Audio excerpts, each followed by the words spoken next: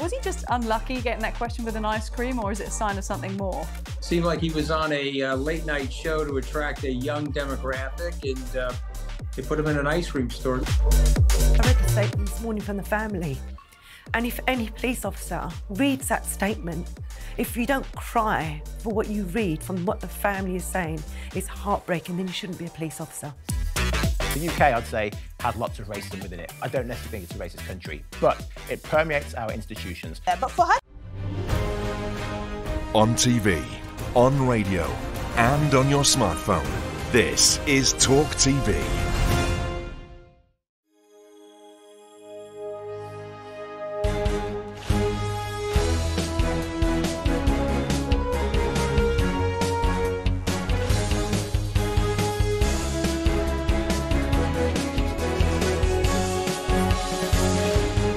This is Talk Today with Jeremy Kyle and Nicola Thorp. Good morning, my friends. Just gone 6 o'clock on Thursday, the 11th of April. You're with Talk Today on TV, radio, online and your smart speaker. Here are your top stories this morning. Developments overnight in Bradford as 25-year-old Habiba Massoum is charged with murdering a young mother who was stabbed while she pushed her baby in a pram.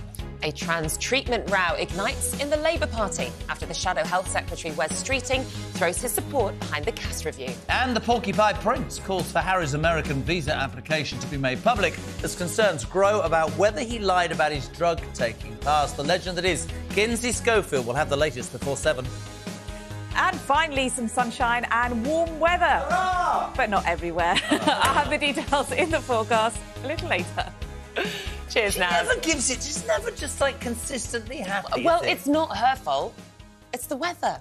Well, I just take responsibility. Excuse me, don't shoot the messenger. Thank you very much. Fair Thank you. enough. I say thank you, Naz. Can we get to my favourite person? Yes, it is now time for the headlines with Emily. Thank you very much. Good morning. The man police arrested over the fatal stabbing of a mum in Bradford while she was walking her baby in a pram has been charged with murder. Habiba Massoum, who's 25, is due to appear at Bradford Magistrates Court this morning. He's also charged with possession of a knife. Massoum is accused of stabbing Kulsuma Akhtar, who was 27, in broad daylight on Saturday. She died later in hospital.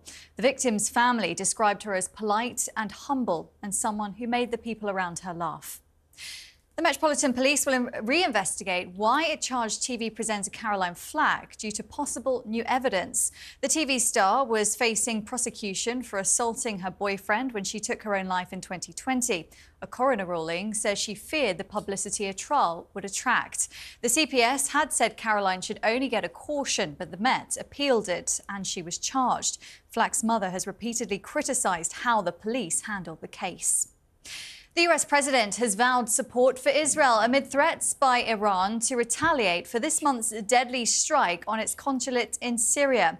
Joe Biden said the US's commitment to Israel is ironclad and that it will do all it could to protect Israel's security. It comes as Israel's military says it's killed 3 of the sons of Hamas leader Ismail Haniyeh. All of them worked for the Hamas military. They're among the highest profile targets to be killed in Gaza so far. Hamas says 4 of his grandchildren were also killed in the strike.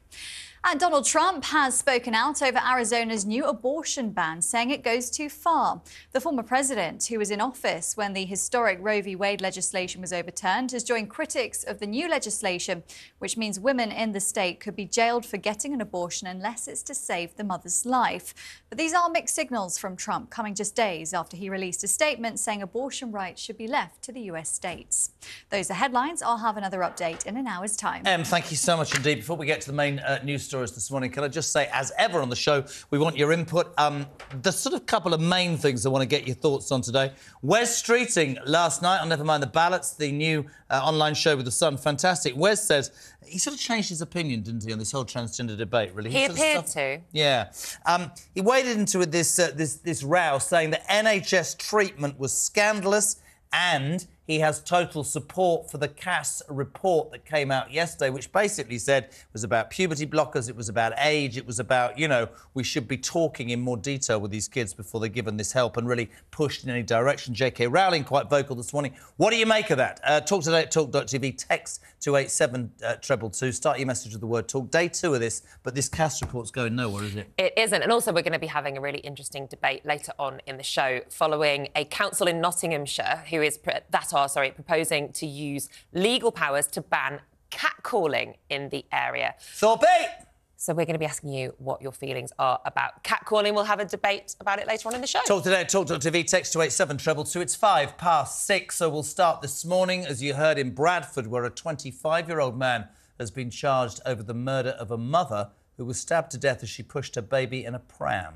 Habiba Massoum from Burnley will appear in court later after he was arrested during a 4-day manhunt following the killing of 27-year-old Kulsuma Akhtar on Saturday. We're joined by Times Radio presenter James Hansen. James, a very good morning to you. Good morning. As with all of these stories, which are so horrific, at the moment it's going through police procedure, charges, etc. So it's difficult. What do we know? What are the facts? Because this is another story that should shock everybody. Absolutely. So what we know so far is that Habiba Massoum has been charged with the murder of a woman stabbed to death whilst pushing her baby in a pram. 4 other men arrested in Aylesbury on suspicion of assisting an offender and drug offences remain in custody.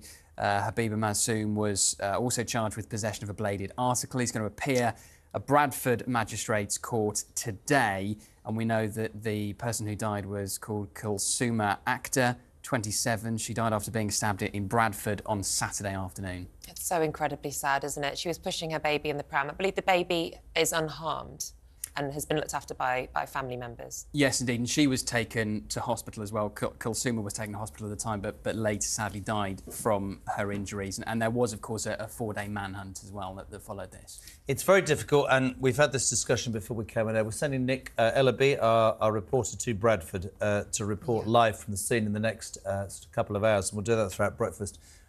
There's a lot to this story, ladies and gentlemen, that we can't talk about right now that shine a light on many things. 4 accomplices, a justice system, just terrible, terrible questions to be answered, and our thoughts with their family. I mean, just pushing your baby, for God's sake, what's happening to this world? And we understand that the victim in this case had been in contact with the police previously. So potentially wider questions to be asked about, the way in which this case was handled. And we know that the police service have referred themselves to the watchdog, which I believe is standard in a case like this. But thank you so much for bringing us the latest. Jay, stay there. We're going to have a quick look through this morning's front pages for you in the Telegraph. This is confusing to me. Biden warns Iran not to attack Israel as he vows ironclad support amid threats of an imminent attack from Iran. Well, the Times reports on the rise of sickness benefits, with some of the highest increases being recorded in affluent Conservative areas. And a ring of steeds say the Sun's police reveal security plans ahead of this weekend's Grand National Entry. It is the biggest security operation since 1997, when the IRA threatened bomb action. Well, let's move on now to other stories this morning. And Wes Streeting has branded NHS treatment of kids questioning their gender as scandalous. Speaking on Never Mind the Balance with the Sun's Harry Cole, the Shadow Health Secretary was asked whether his position on trans issues had changed as his party battles with their definition of a man and a woman. This is really interesting. Quite a seminal moment when you think there's an election coming. This is what Wes Streeting had to say yesterday. They ran a campaign saying trans women are women, get over it. Do you agree with that? No, it's to the extent that, and I say this with some self-criticism and reflection, if you'd asked me a few years ago on this topic, I would have said trans men are men, trans women are women, some people are trans, get over it, let's move on, this is all a blown out proportion. And now I sort of sit and reflect and think, actually, there are lots of complexities. Isn't that the problem, though? Leading figures like yourself, and I'm not just singling you out, but leading figures like yourself were saying, get over it. No, when people were trying to raise the facts. So you regret. I think I absolutely take the criticism on the chin. Very interesting. Let's get the reaction of James, who is still with us, alongside political commentator Reem Ibrahim, who's down the line. Reem, good morning. James, just back to you. Let's put some context into this, because it's a very, very contentious issue, isn't it? OK, I was reading this morning about J.K. Rowling, who's been vociferous and has been attacked by all sides. The Cass review yesterday, for people tuning in, basically said what? Why has it led to Wes Streeting? Give us some background. Well, it basically said that children have been prescribed, under 18s have been prescribed on the NHS puberty blockers, which are these drugs that stop the progression of certain hormones that bring on the onset of puberty, without enough evidence, without enough scientific backup for that. And so it published a series of recommendations which have been welcomed by both the government and, interestingly, the Labour Party. And I think politically what is interesting is you can hear there from Wes Streeting, he was quite open about the fact he's been on a bit of a political journey on this, and his position on trans issues has become more nuanced. And we've seen that also more broadly from the Labour leadership. I mean, remember a couple of years ago, quite often you'd have Labour frontbenchers going on the media and would be asked that kind of classic gotcha question of, well, what is a woman? And they would get themselves into a bit of a pickle struggling to answer that. I think they've realised now that actually maybe society in general has taken a more nuanced view of this, and it isn't such a black and white issue, and I think Wes Streeting's comments reflect that. And Reem, just to bring you in, what are your thoughts on Wes Streeting's apparent change in his view on trans people? Do you buy it? Do you think this is a genuine moment of self-reflection for him, or do you think he's thrown a particular group of people under the bus here? I think what's happened is that he's assessed the situation politically, and I think the party has, I mean, primarily both parties have. Look at figures like Penny Mordaunt in the Conservative Party that once again said trans women are women and then moved on and changed her mind during the leadership election. So again, I think it's really interesting. This report by Dr. Hilary Cass confirms the reports that were in the interim back in 2022, which effectively says that, you know, gender dysphoria is real, but actually gender dysphoria services have let down children, and that actually allowing children to change their gender is damaging and is effectively based on shaky evidence within that report as well. So I do think it's really interesting and reflective of a slight shift in focus on cultural issues. We haven't really been talking or hearing much about the cost of living or, you know, economic issues that are facing this country. Inflation seems to have left the headlines despite the fact that there seems to be some positive moves there.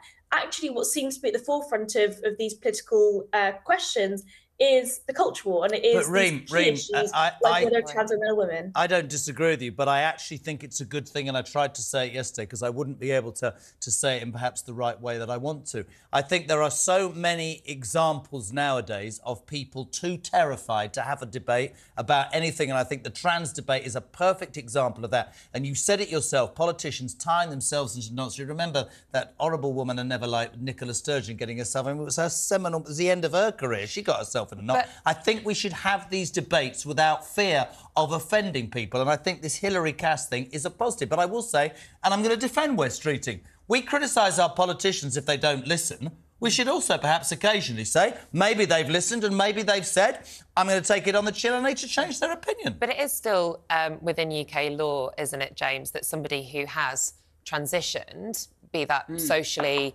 surgically, whatever, will be legally recognised as being female if they have transitioned, or male if they've transitioned to male. And you know, in fairness to Wes Streeting, you know, he went on to say, look, there is still a huge amount of discrimination and bigotry directed towards trans people. That is a real issue.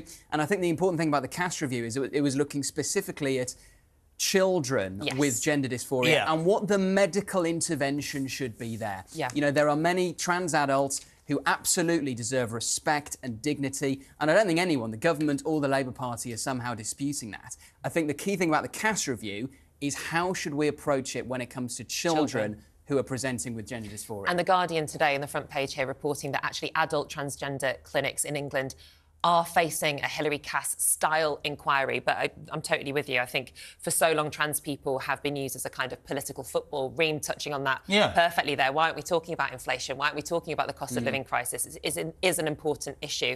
But let's hope that politicians are held to account on other issues as well. Let's jump in, Reem. I want your opinion on this. Reem, you'll love this.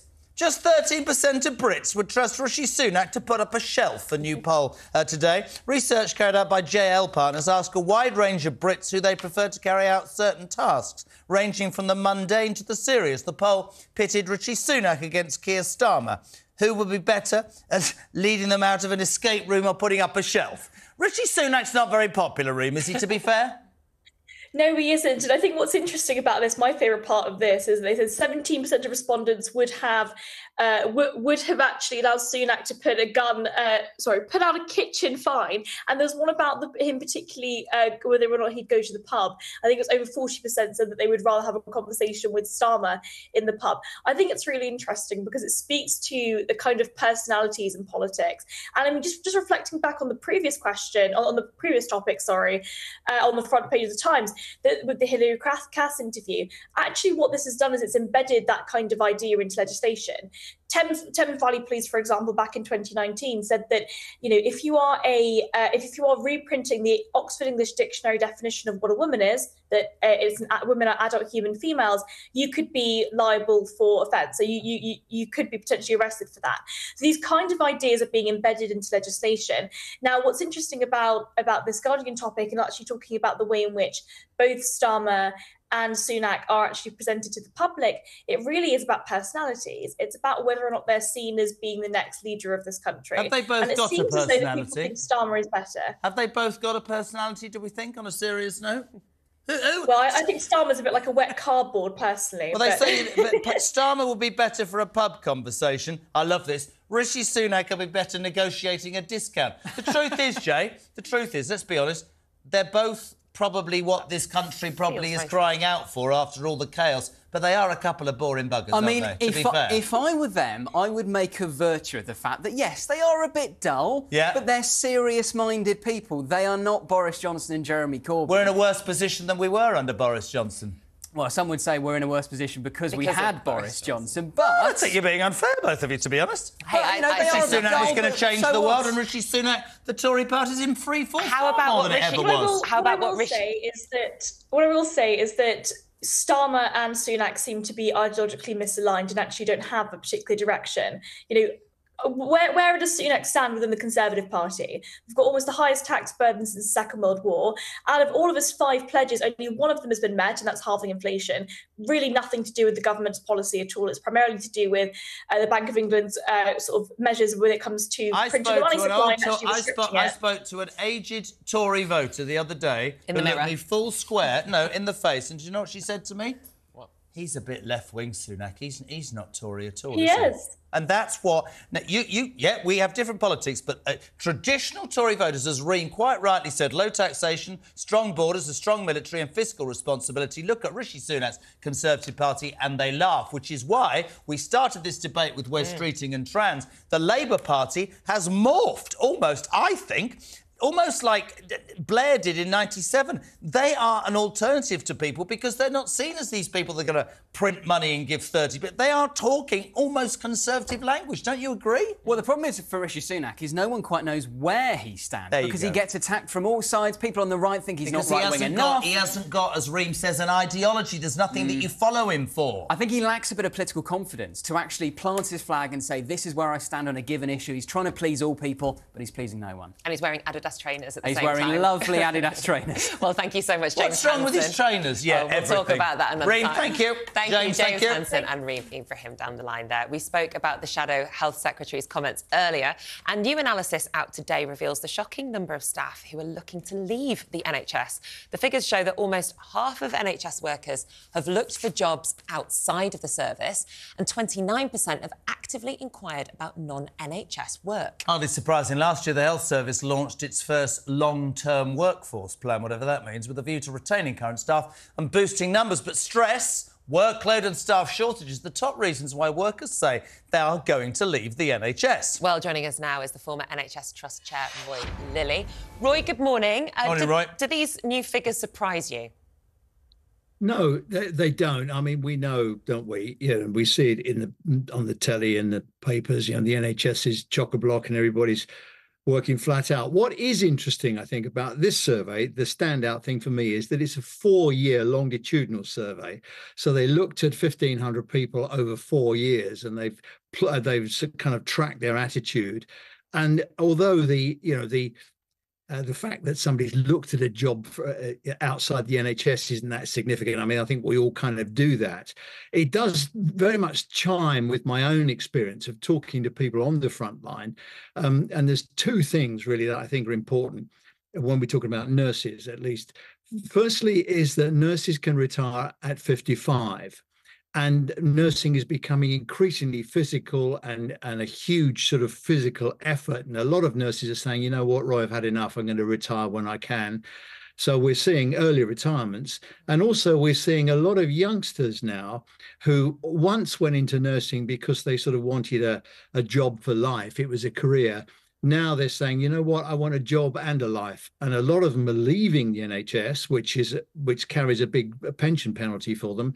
And they're working for agencies and coming back and working in the NHS at times and on shifts that suit them and their families. So I think those two big demographic shifts are underlined in this study. And it's really quite worrying, I think. Roy, good to have you on, my friend.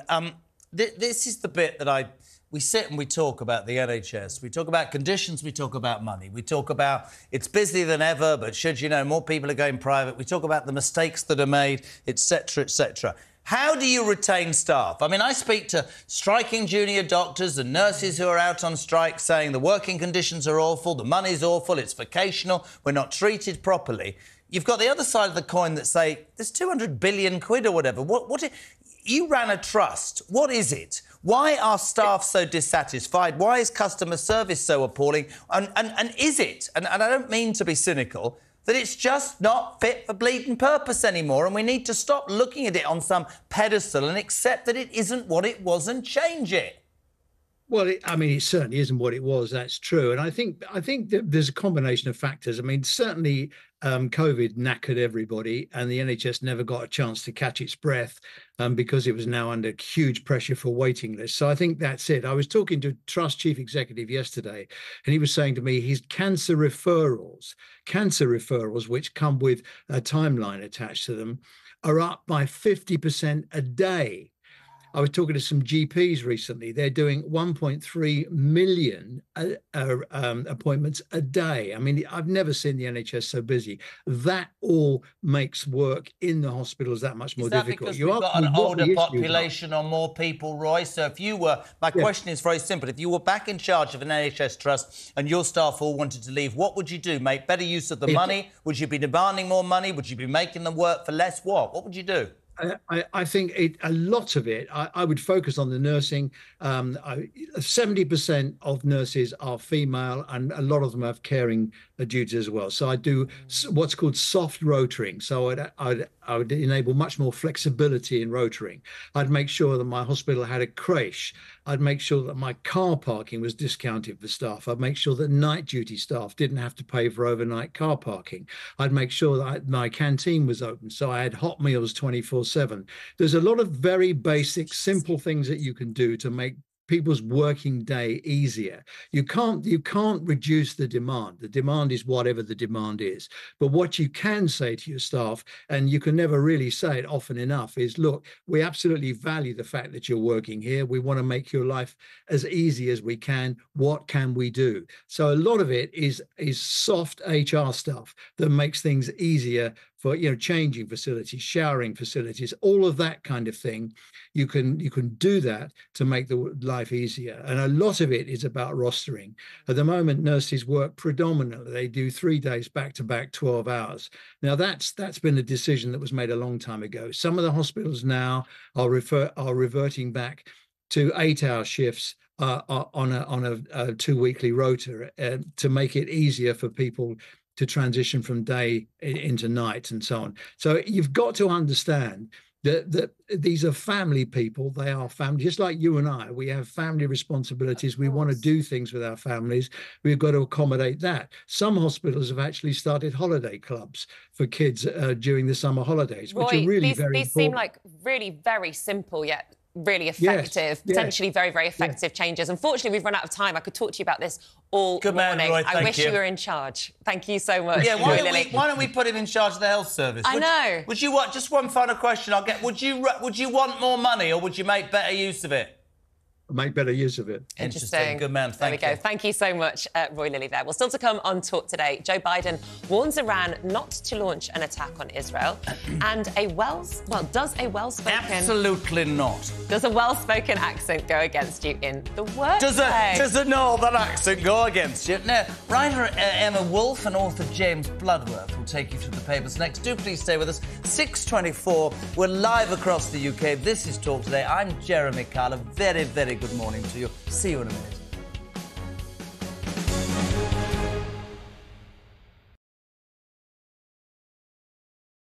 Hey, very good morning to you. Thanks for joining us. You're with Talk TV, on radio, online. You're on your smart speaker. Now, you ain't going to have an eat, me old Chinas, but a new report is calling for a new definition of cockney. All right, Jeremy, me old China. All right, Rosie, oi, oi, treacle. When J.K. Rowling says, let's just be honest, that's all she's saying, let's just be honest. When a man goes out and kills, we should talk about them as what they are, a biological man. Trans woman, it's not a woman. Trans woman is a man. Lee would have to go much further than his statement. I mean, he did say that he spoke clumsily and he understood the Prime Minister's position, but I think he'd need to say that he'd got it wrong. Then I had a phone call this morning from City Council, a lovely woman called Anna. And yeah, I've just received an email just saying that, I'm going to be getting a badge. Quite right too. It's that time again to get the violins out. That's right. Prince Harry has lost his bid for UK security after moaning he'd been singled out. You might as well be discussing an invasion of Daleks for all I really get this. but I am now on social media, having been dragged off my £8 Nokia, reluctantly kicking and screaming. I'm a huge hit on Instagram, as you probably know. What are you doing? I was just about to do it. Ooh! It's Carry On. What just happened? We're missing. There was a suggestion by some that maybe it would be nice to put a statue of the Queen on the fourth plinth. Mr. Khan apparently wasn't too keen on that. I'm sorry. I know it's coming and I can't stop laughing. So he suggested alternatives. There's a sweet potato. That's quite a small statue then. Wasn't there also a prostitute? A trans sex worker. You don't really need one of those in Trafalgar Square. You just got to walk up to Soho. It's only about Why do you know this? Because I know everything. Was he just unlucky getting that question with an ice cream, or is it a sign of something more? Seemed like he was on a late-night show to attract a young demographic, and they put him in an ice cream store. I read the statement this morning from the family, and if any police officer reads that statement, if you don't cry for what you read from what the family is saying, it's heartbreaking, then you shouldn't be a police officer. The UK, I'd say, had lots of racism within it. I don't necessarily think it's a racist country, but it permeates our institutions. Yeah, but for her to say, come out and vote, and by the way, when I was 22 years old and I had an affair with a married man that I knew was married, the feminists failed me. I'm sorry. I think the feminists did fail her. It was another era. She was 22. We're supposed to have moved on from that. Don't hark back on something you did that was wrong. Talk TV. It's the only place where you get the truth.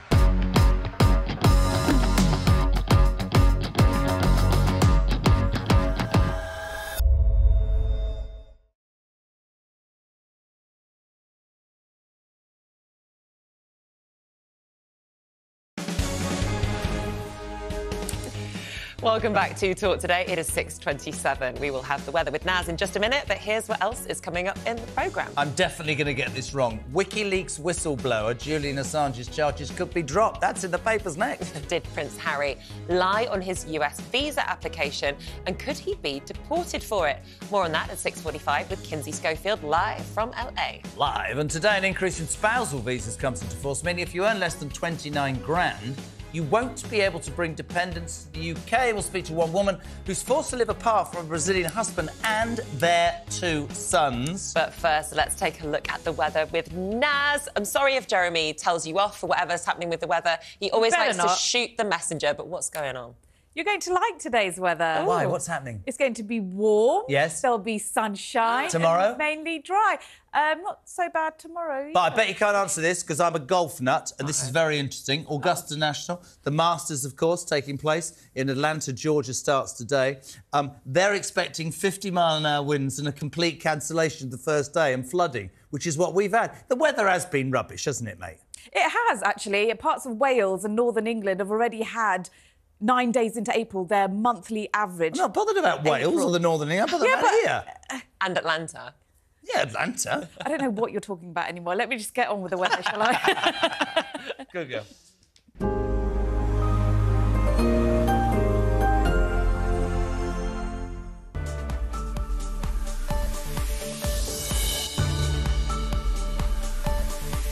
Times Radio sponsors talkTV weather. Good morning. Finally, some spring-like weather across much of the UK for today. Warm with good spells of sunshine. Not everywhere, but for most places. It's because the jet stream has moved further north. We're allowing high pressure to build, bringing mostly settled conditions. But over the next few days, we will still see fronts affecting northern parts and northwestern parts of the UK. Then as we head into the new week, it becomes cooler again with widespread showers. But there are hints of high pressure taking over once again. But before then, it's a fine, dry, bright and fairly mild start to the day, and a warning-free day in store for everywhere as well. There are spells of rain, though, across southwestern and southern parts of the UK where it's quite cloudy. Most of it light and patchy nature, and it is rather murky mist, fog, sea fog around these areas as well. And that's that cold front that's going to be lingering across parts of the south for much of today. But for Scotland this afternoon, lots of sunshine on the cards, a few showers possible, but very few and far between. And the northeast may be a tad cloudy. Plenty of sunshine for Northern Ireland, and England and Wales will see bright or sunny spells throughout today. So for most in the sunshine with a mild southwesterly flow as well, it is going to be feeling quite warm. Temperatures could locally get up to highs of 19 to 20 degrees Celsius anywhere around the East Midlands towards East Anglia, I think, seeing those highest temperatures, because along the south coast, that cold front lingers, bringing with it cloudy skies, patchy light rain and drizzle, and probably staying quite murky around the southeast and western coasts. Now, overnight, we'll see a front merge across parts of Ireland, Northern Ireland, central southern Scotland and northern parts of England. So spells of rain there, but it will be a mild night everywhere, temperatures remaining in double figures, and it will be mainly dry but quite cloudy across parts of the south.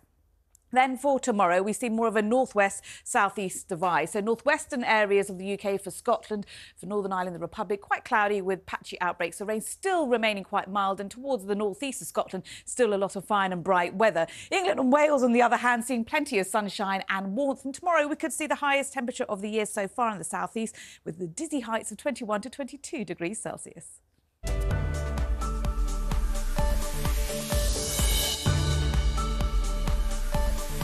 Times Radio sponsors talkTV weather.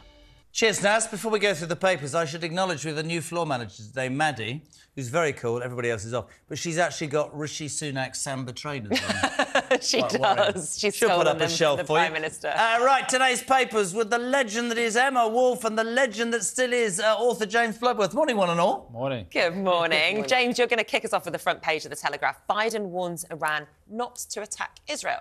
Yeah, so Iran's been threatening a retaliatory strike for... So on the 1st of April, Israel bombed Damascus and a consulate building belonging to Iran, killed some of their generals, and since then Iran's been threatening to retaliate. And Joe Biden saying that if Iran attacks Israel in any way, the United States will stand squarely with Israel. So, I mean, the long and short of it is... there's a risk of the US getting dragged into a regional conflict. Em, the bit I don't get, and I spoke to Jay about this upstairs, is as follows. I thought that Joe Biden really might use the strength that he could show diplomatically to sort of quash a little bit of Trump. A lot of mixed messaging. First of all, you better not, Israel, you're breaking law. Stop doing this. It's a humanitarian crisis. Next day, ironclad support against Iran. Mixed messaging from Joe Biden, to be fair. No? That was exactly my thought. The last few days have been very, very mixed messaging. You're going over the top here, Joe. I don't know what you're thinking about. Exactly. And, you know, what does he actually mean? Because I think he needs to be clearer on this. I think that, you know, it's not actually... Probably sums up how unclear he probably is. I don't know. He's in a bit of a difficult position, though, as well. I think Netanyahu's becoming a liability for Israel, but also for the United States. Yeah. I mean, Joe Biden has to stand with Israel against Iran, But at the same time, he doesn't want to be put in this position Guess by he's got a problem with Netanyahu. the Democratic Party as well. He's got to try and please all sides, hasn't he? Yeah, that attack on the consulate, how has that played out in terms of geopolitics? Like, what's the general feeling about that? Because obviously it should certainly be understood that if Iran was being bombed, they're likely to at least threaten to retaliate. Yeah, I mean, but it's happened in Damascus, which is, you know, Syria is a dictatorship. It's allied with Iran. There's been tit for tat. So Hezbollah has been attacking Israel for a long time. So I mean, the diplomats in Syria. I mean, it's kind of fair game. But if it escalates into attacks in Iran or in Israel itself, then it becomes a kind of more regional war, and then the United States potentially gets dragged in, which is worrisome for all of us because, again, Russia can get dragged into that as well. Should we stay with President Biden now? Yeah, go. Because he's said that he's considering dropping the prosecution of Julian Assange. What can you tell us about this story? Yeah, so, there's an extradition potentially been ongoing for a long time for Julian Assange being on 17 espionage charges for Julian Assange to be extradited to the United States. So he was a long time cooped up in the Ecuadorian embassy. That came to an end. And Biden's mulling over the idea of maybe this case is actually going to be dropped against Assange. Electioneering? I don't know, really. I can understand there's been protests from the Australian government, for example, to the US saying, these charges should be dropped. And certainly he should not face the death penalty. But on the other hand, I think we should remember that Julian Assange, some of the information he did give to, he did release, jeopardised the lives of people in Iran, Iraq, and other countries. People who'd helped the West then subsequently disappeared in those countries. So, thoughts? Yeah, it's I complex. go back and forth on the Assange one. As a man, as a personality, I'm not keen on him, and I find him sort of slightly suspicious. But I also feel kind of just ideologically, I feel that releasing the truth about things, there's something right about that. So I think. Can I just point out for people justice. tuning in, the Australian link is Australian, and the Australian government is saying he's ours, sending home because he's in custody in England. Emma, can we go to the Express? Patients are benefiting from quicker treatment, which crucially is freeing up hospital beds in a radical shake-up of healthcare. Now, forgive me, having just spoken to Roy Lilly, if I sound cynical. I can't get away from the fact that the NHS isn't fit for purpose. We've got an older population, a bigger population. We revere it. Oh, it's a fantastic idea. What does that mean? Oh, patients are benefiting from quicker treatment, which is freeing up hospital beds. I'm 58. I've never worked in the NHS. My 4-year-old son could have told you that. What's this about? Well, exactly. This is a radical new Quicken up and you'll get more done. Yes. Who knew? Speed things up. It's called the SDEC, Same-Day Emergency Care. Suddenly, it seems that they're able to diagnose, treat and discharge people on the same day, which begs the question, Jeremy Kyle, why weren't they doing this before? They're now starting to get more people in. And begs the question back, Emma Wolf, precisely, Nick, that's ridiculous, man. What has changed? I apologise, sorry, my phone. Put your phone on silent, Kyle, my goodness. Very unprofessional. Yes, so what has actually changed here? What is this radical plan and who's implemented it? Well, these are same-day units. It means that basically patients don't have to stay in overnight. It means that doctors, as I say, can diagnose, treat and get people out, in and out, same day, which is wonderful for patients. Frees up, we've got millions. The NHS is in crisis. We've got millions on waiting lists. We really, really have. People need, especially emergency care, because of the problems in primary care, because of the problems in social care. People are ending up in A&E needing help. Really interesting that Roy Lilly, mostly elderly. Ex-chief executive of a trust, talked about, making working conditions easier. I also asked him about money, and he went, it needs to be spent better. This is a classic example, is it not, of common sense, man. Yeah, I mean, this feels a bit like a puff piece because as the item you had just before, you had someone saying that, there's a big recruitment crisis in the NHS. You've got 47% of staff looking for jobs outside the NHS. And we have, 1 in 5 nursing roles not filled at the moment. So the thing is, you have to make the NHS somewhere people actually want to work. And I think that will go a long way to actually sorting it out, improving its results. Emma, I just want to move us on now because I really want to cover this story in the Mirror. Caroline Flack's mother has spoken out saying, I will get the truth. Can you tell us more? Yeah, I hadn't realised there's real kind of controversy around her arrest. So Caroline was arrested in December 2019. She was cautioned about this alleged assault on her boyfriend and then took her own life in February 2020, 3 months later. And her mother has been on this campaign for about 4 years now to find out really what went on around that arrest, because there was an officer present who then didn't give evidence later. The arrest, I think the caution was overturned. Police did not record why they appealed against the CPS caution. There was another officer present at the arrest, and so the mother, Caroline's mother, what's her name, Christine, wants to know really what went on around her daughter's, because it caused real distress for Caroline Flack. She stepped down from Love Island immediately. Another Channel 4 programme that she'd already filmed was cancelled. Oh, sorry. Channel 4. Yeah, Channel 4. With you. Yeah, was cancelled, and obviously it was a terrible time for her those last few months, and so there's questions that need to be answered. Her mother is saying. No words, love to. Don't get me on this. Yeah, I imagine. I've spent a long time arguing with people about, you know, duty of care to all sorts of people in all sorts of systems. Caroline Flack was a wonderful girl who was not looked after by anybody at the end. And I'm not talking about her mother, was an amazing human being. Yeah. It's a talented girl who needed help, okay? And whether it's the police or certain television organ, it doesn't matter, okay? Don't get me on it, but what a loss. I loved her. Yeah, a huge loss. I loved her. And, you know, good for Christine for actually good for Christine, actually, because you know what? And wanting to get the truth. It's not about pointing the finger. It's about a kid that was struggling, right? Yeah. I think sometimes we talk about, oh, everybody struggles. This girl was struggling. She got nothing. That's an opinion. Yeah, and also for the same mistakes, if there have been any mistakes, to not be made again. Right, we've got about 30 seconds. I just really want to talk about this final story, What's Emma.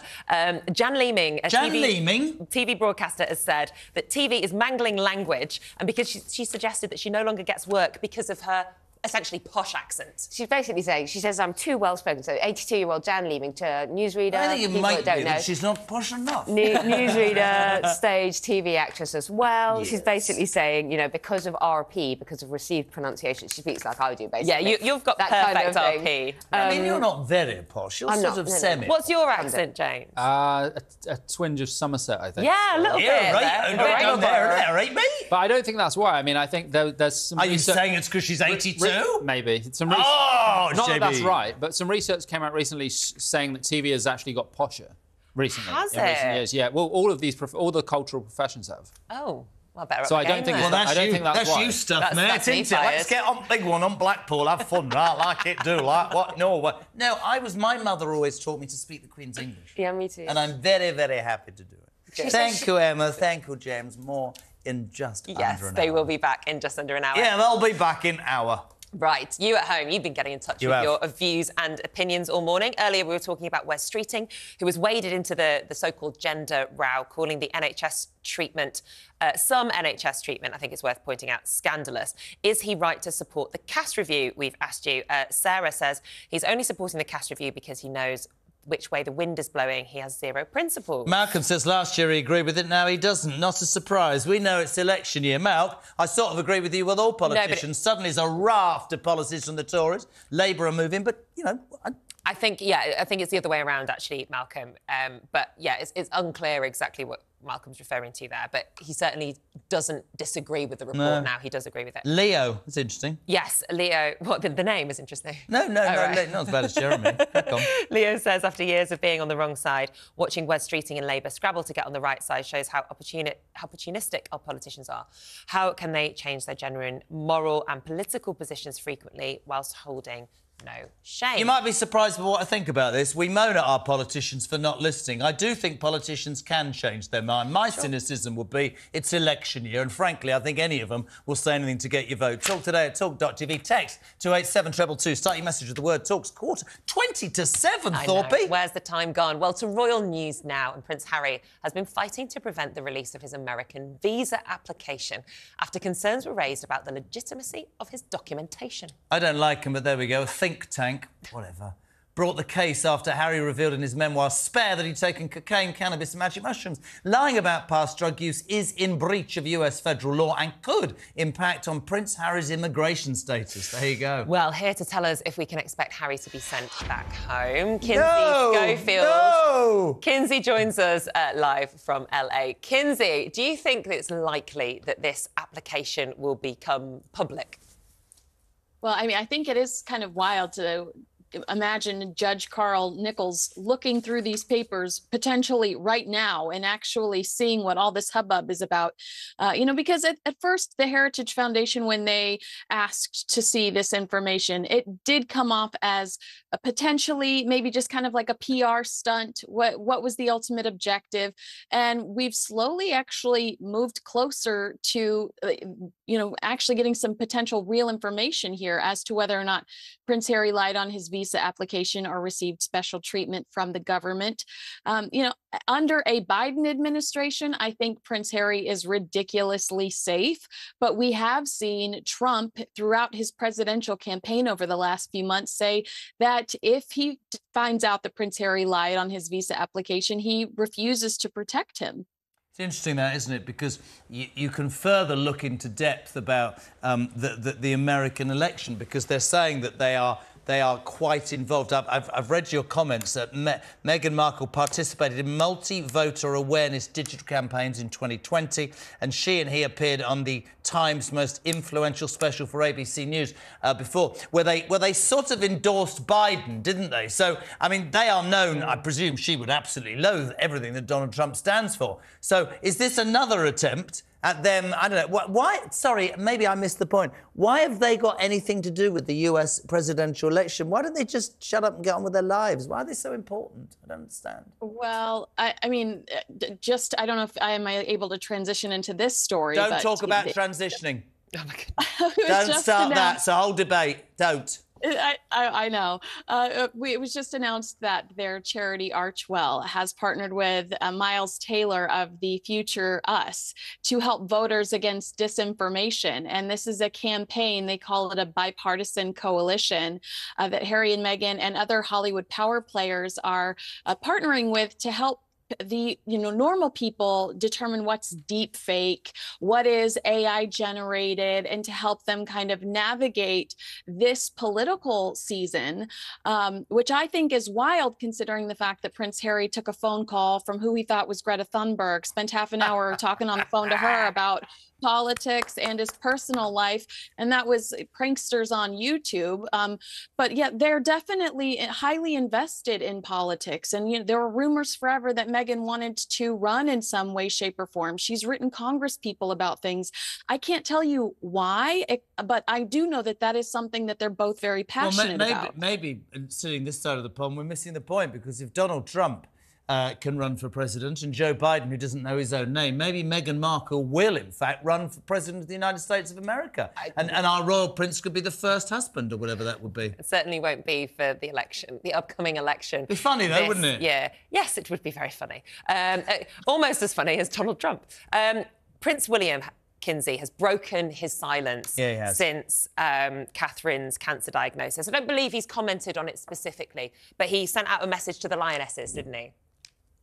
Yeah, and I think to me, it was very generic. It was very sweet, and congratulations, thank you. I think Prince William acknowledging and celebrating Rachel Day on social media gives us the sense that things are maybe normal behind the scenes, which is undeniably a relief to us all, that he's engaged or interested in some of those passion projects he had prior to the chaos that's overtaken us throughout 2024 so far.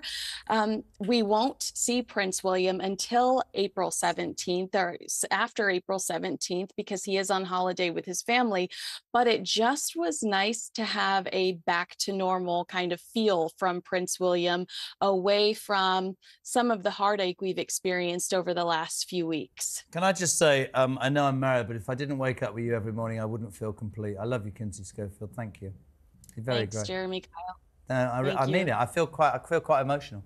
Still to come. Thank you, Kins. The minimum wage required for Brits to bring their foreign partners to the UK is rising today. We're discussing the impact this will have on thousands of citizens. That's next. This is Talk Today. It is 6:47. A very good morning to you.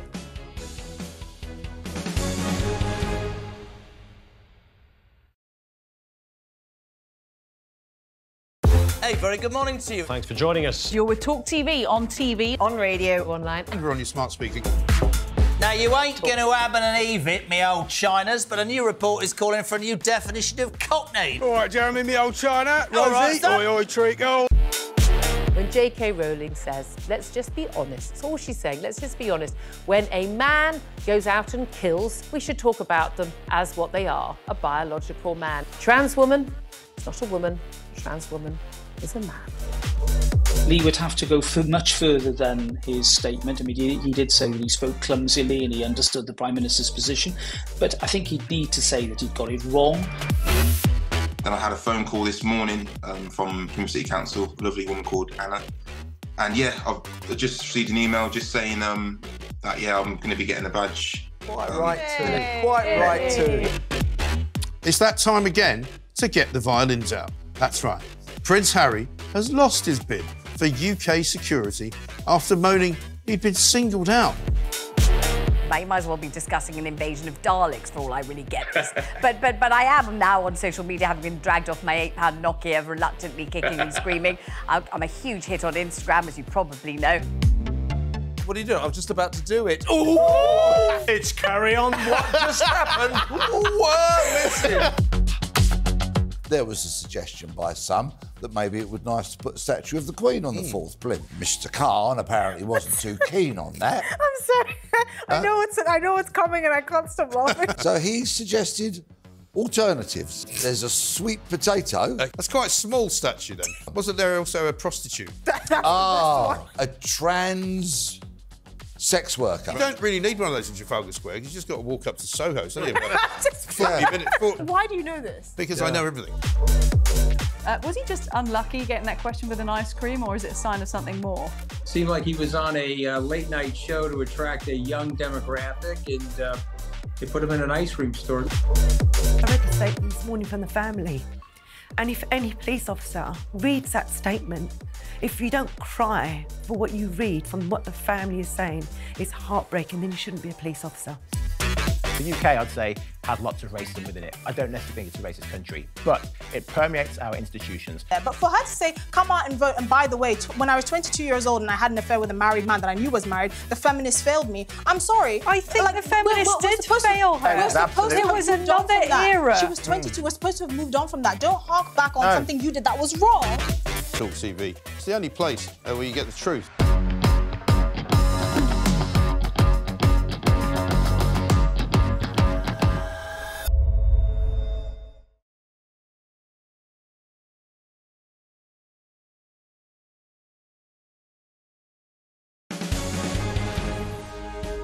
Welcome back. You were Talk Today. It's almost 10 to 7 now. From today, the minimum threshold for people bringing a partner or spouse to the UK has increased by over 10 grand, from £18,000 to £29,000, my friends. Well, one person who will feel the impact of this change is Raquel Roberts, whose husband, Manuel, is struggling to stay in the UK because she doesn't meet this criteria.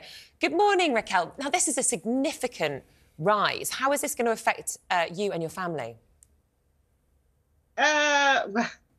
It's disastrous, really, isn't it? And it's not just my family either. We're talking about thousands of families. So it's a very distressing situation. It's totally hypocritical of a party that claims to put for family values at the forefront of their policies, because they're doing exactly the opposite of that.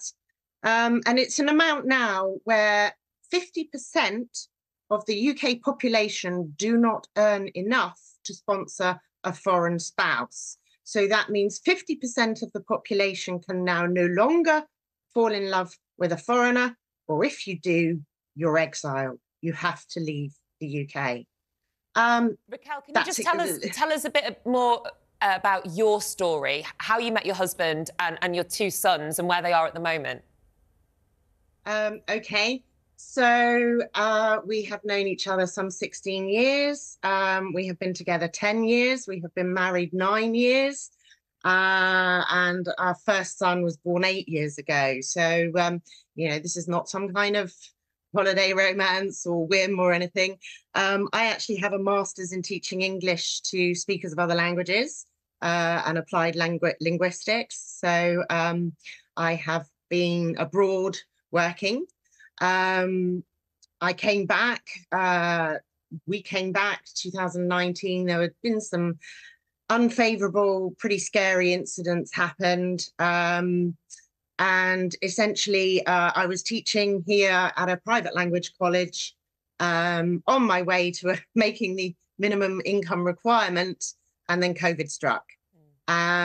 So we were in that period of, because to apply, the Brit and only the Brits, and this is where the UK is now the harshest country in the world for this type of visa, the Brit partner has to be in this country earning the minimum income requirement for a period of 6 months before they can apply to bring their partner with them. Can I jump in? Because we've spoken to you before, and I have sympathy with you. I just want to read this. I'm not taking the opposite view.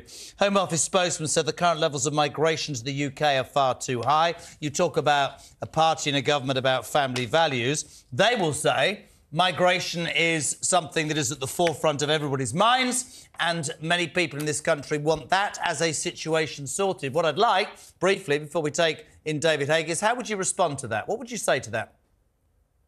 Okay.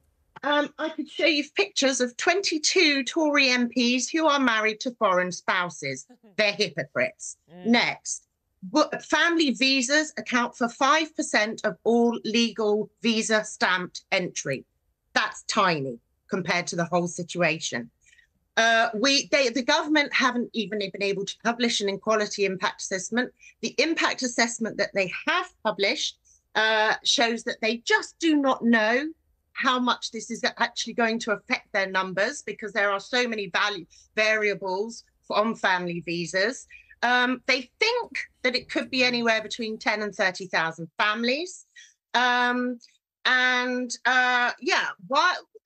can you put any kind of price on family? Okay, these kids, they need parents. Yeah, stay there. Don't disagree with that. Let's bring in human rights law very briefly. David Haig, really quickly, my friend. Sorry, timing. You know, lots of people going through this at the moment. I gave out what the Home Office is saying. You know, migration levels are too high. There's an issue here, though, isn't there? Just briefly, what would your view of this situation be? Yeah, good morning to both. I mean, very briefly, I mean, I think, Raquel's put it better than I could. This is nothing more than the cruel destruction of British families for short-term political gain. These figures are insignificant when you come to the absolute broken immigration system that we're facing. It's a couple of percent per people that come in on these visas, and they are British families. These are not families coming across from other countries. These are British families that have been broken. The figures are insignificant, and like I said, it's effectively cooking the books to get some cheap political wins. It doesn't seem to be dealing with the absolute issue of migration as we know. And also, really quickly, David, it favours wealthy people. It's not actually stopping people coming into the country. Why not do it on another basis? Whether you're a father of 2 children, how close your ties are to the UK, rather than on money. Absolutely. I mean, it's effectively half the country, pretty much half the country, particularly in deprived areas where I'm from, Cornwall, wouldn't be able to marry who they love or bring their children if they are under a certain income level. And that's just wrong. Love shouldn't be about, I don't want to become too much of a human rights point here, but, love shouldn't be about money. I wish we had more time, Raquel. Yeah. We wanted to get you on. David, although I have a slight opinion here. I think I've never seen David Bull and David Haig in the same room. I think they are one as... honestly, I don't believe that's David Haig. I think that's Bull pretending to be a human rights lawyer. Thank you, gang. Thank you so much. Thanks for joining us this morning. Raquel Roberts there, and human rights lawyer David Bull. Haig. Well, still to come on the show, our correspondent Nick Ellaby will be in Bradford as a man is charged with murder following the death of a mother who was stabbed as she pushed her little baby in a pram. It's an awful story. We'll cover it next. This is Talk Today. Very good morning. We're coming right back.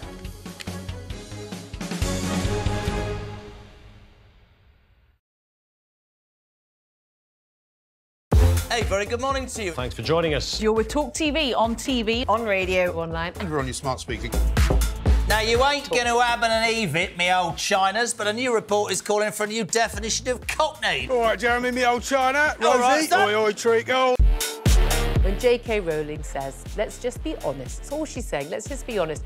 When a man goes out and kills, we should talk about them as what they are, a biological man. Trans woman, it's not a woman.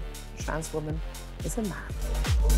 Lee would have to go much further than his statement. I mean, he did say that he spoke clumsily and he understood the Prime Minister's position, but I think he'd need to say that he'd got it wrong.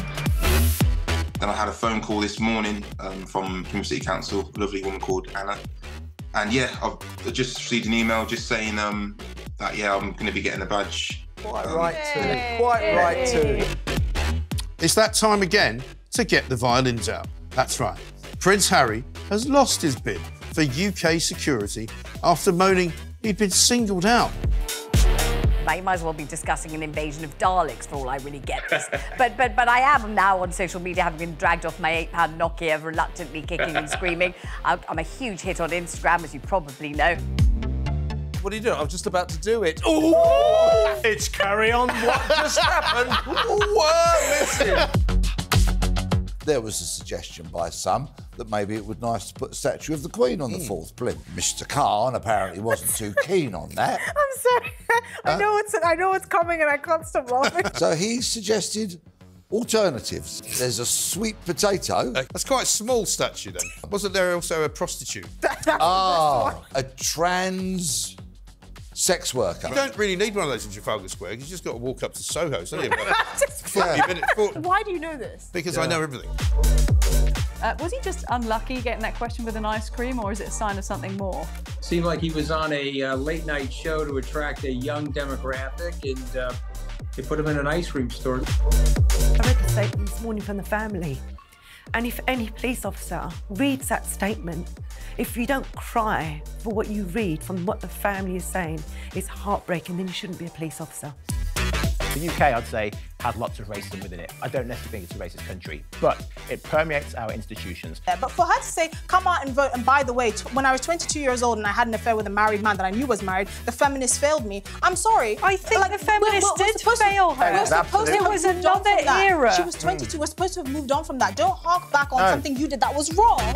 talkTV. It's the only place where you get the truth.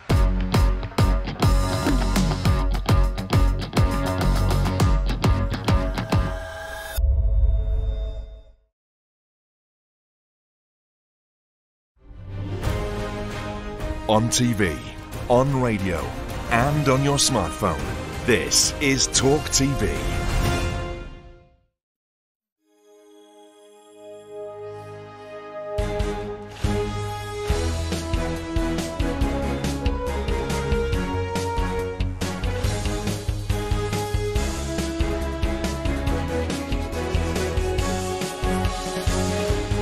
This is Talk Today with Jeremy Kyle and Nicola Thorp.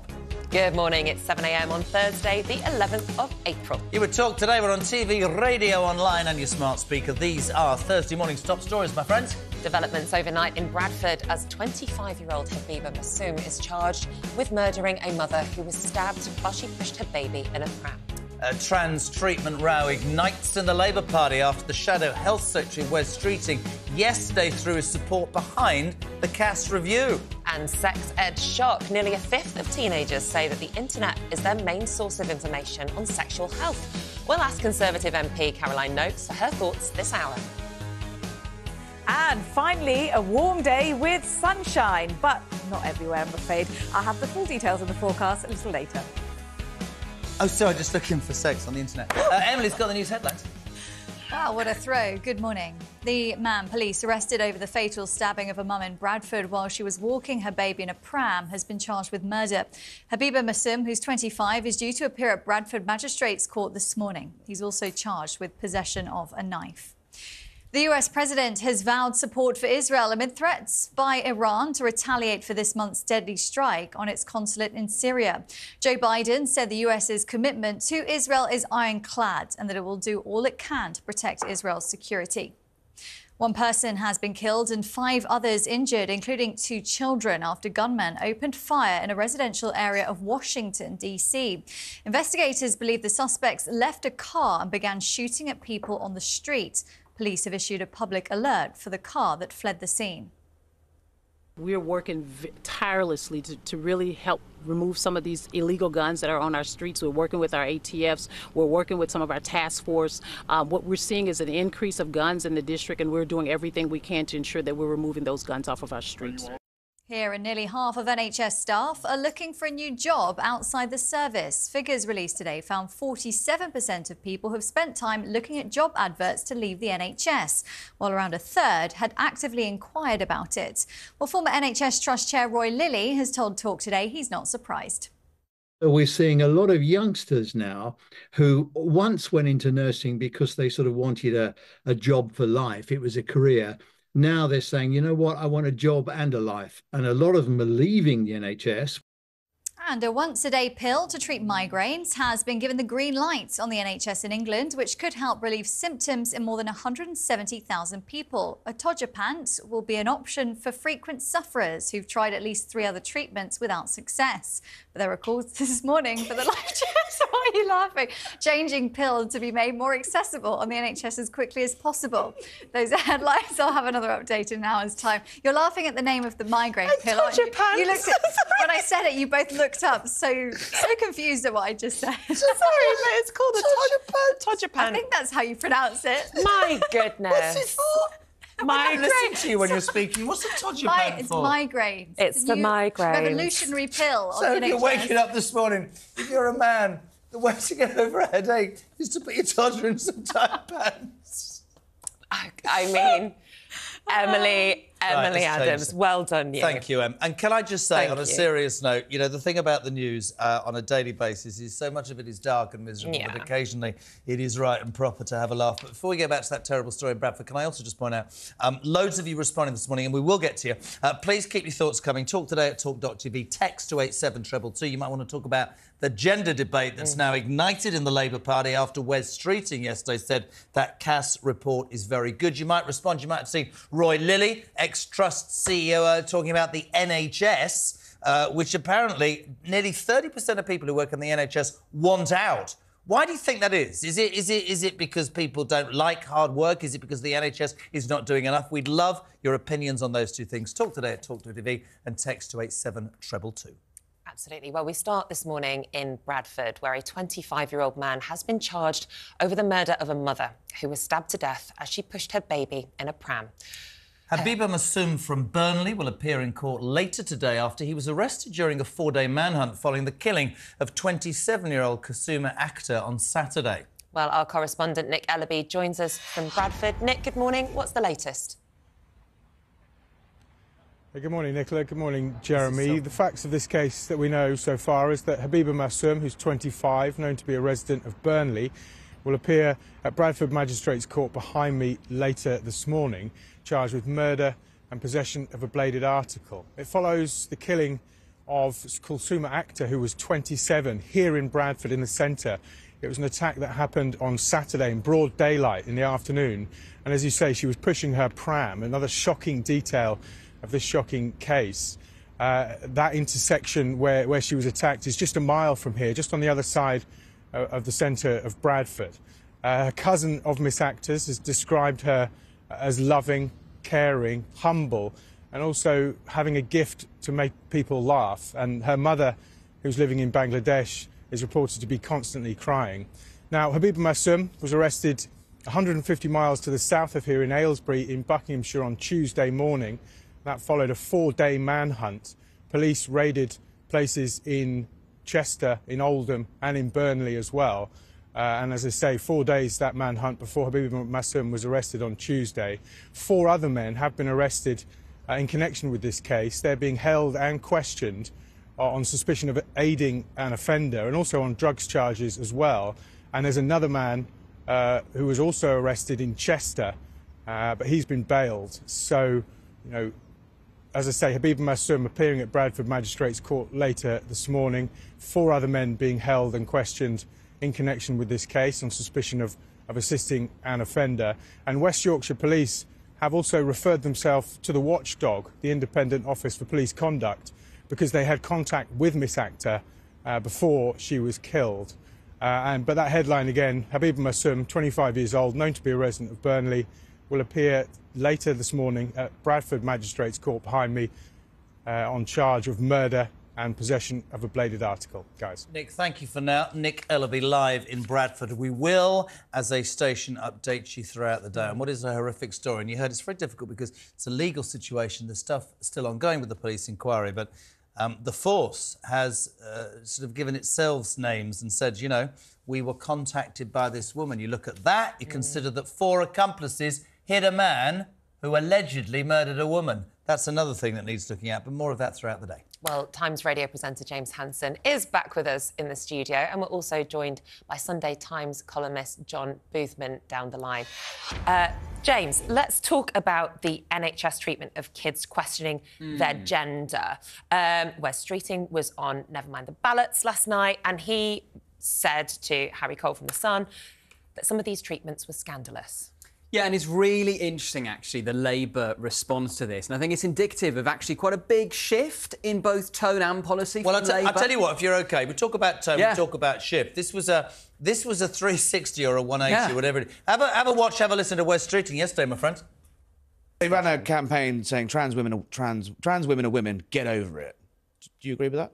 No, it's to the extent that, look, and I say this with some self-criticism and reflection, if you'd asked me a few years ago on this topic, I would have said, trans men are men, trans women are women, some people are trans, get over it, let's move on, this is all blown out of proportion.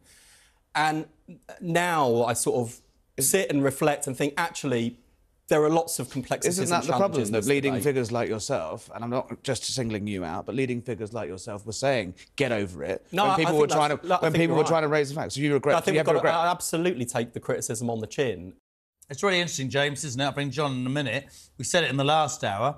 Is this a politician who is doing what we want our politicians to do, which is to listen and understand? This is a very, very contentious debate, but one that needs to be had without fear of being called transphobic. Or is this a Labour Party doing whatever it needs to do to get elected? Well, I think Labour have realised that they were maybe at risk of being out of step with the public on this, because a couple of years ago you would have Labour frontbenchers regularly on the media struggling to answer a basic question like how would you define a woman, and getting into a bit of a pickle over that.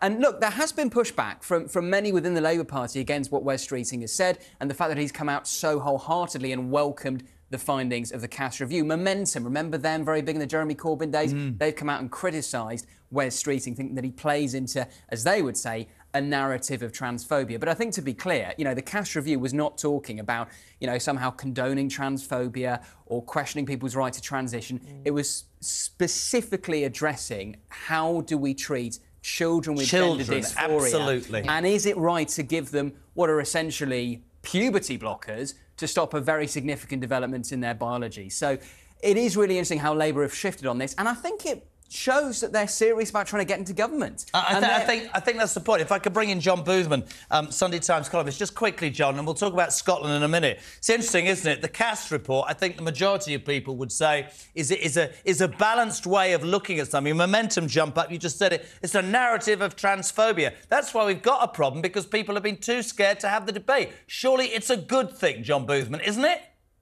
It's taken us 4 years to get here, 4 years since this report was commissioned. I think she's done us all a favour. She's brought out an objective report. She's really rejected the extremes. And I think that's something that we should all welcome. You know, we are talking about, and if you look at what she said, the medicalisation of children with scant evidence that this is a good idea. I mean, it is pretty unbelievable. I was saying to people yesterday, it's like returning to a medieval debate between science and men in funny hats and red suits where their beliefs trump everything else. And the fact of the matter is, this is not where the public are. I think everybody's right this morning. This is Labour returning to the mainstream. They've got themselves into a bit of a mess over all of this. They've seen the Conservatives move, and now they're moving too. Do you think there's a danger, John, that this report, as moderate as it is, could be weaponised by people who are transphobic and do want to push a kind of hateful agenda against trans people? Look, this debate's going to continue. It's not going to go away. One of the things that's interesting about it, reasonable though it is that, you know, by saying that we want a more holistic approach, which I think everybody, any reasonable person would welcome, there needs to be more support for kids in this position. It's yet another demand that we're placing on the health service. Well, I agree. There's other stuff, but can I just say, support, in my opinion, should not be medicalisation straight away. You could spend years having psychological help and counselling to understand this is a monumental decision. Sorry, I think her report has opened people's minds. We had you on specifically, well, because obviously you're great and you're cheap, to be fair, JB, but more importantly, Scottish hate crime. God, I have to calm down. Police in Scotland were swamped with thousands of anonymous complaints in the first week since your controversial new hate crime laws took effect. What the hell's going on? 7,000 complaints. Why? Because people didn't like what? What were they moaning about?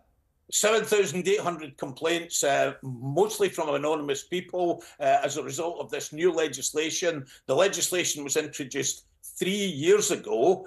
We're only getting round to enforcing it now on the basis that it's too difficult to enforce. I mean, basically, the police have had to deal with an absolute slew of vexatious complaints, people complaining, giving their opinion anonymously, that they don't like the sort of things, for example, that J.K. Rowling said about a variety of issues, including trans issues on Twitter. They've concluded at the end of the day that only 240 of these amount to crimes. It's been a monumental waste of police time. Like they've got nothing else to do. Like, you know, without being rude, this entire country, England, Scotland, Wales and Ireland, is decimated. We've got not enough policemen and women. We've got crime everywhere. What's going on?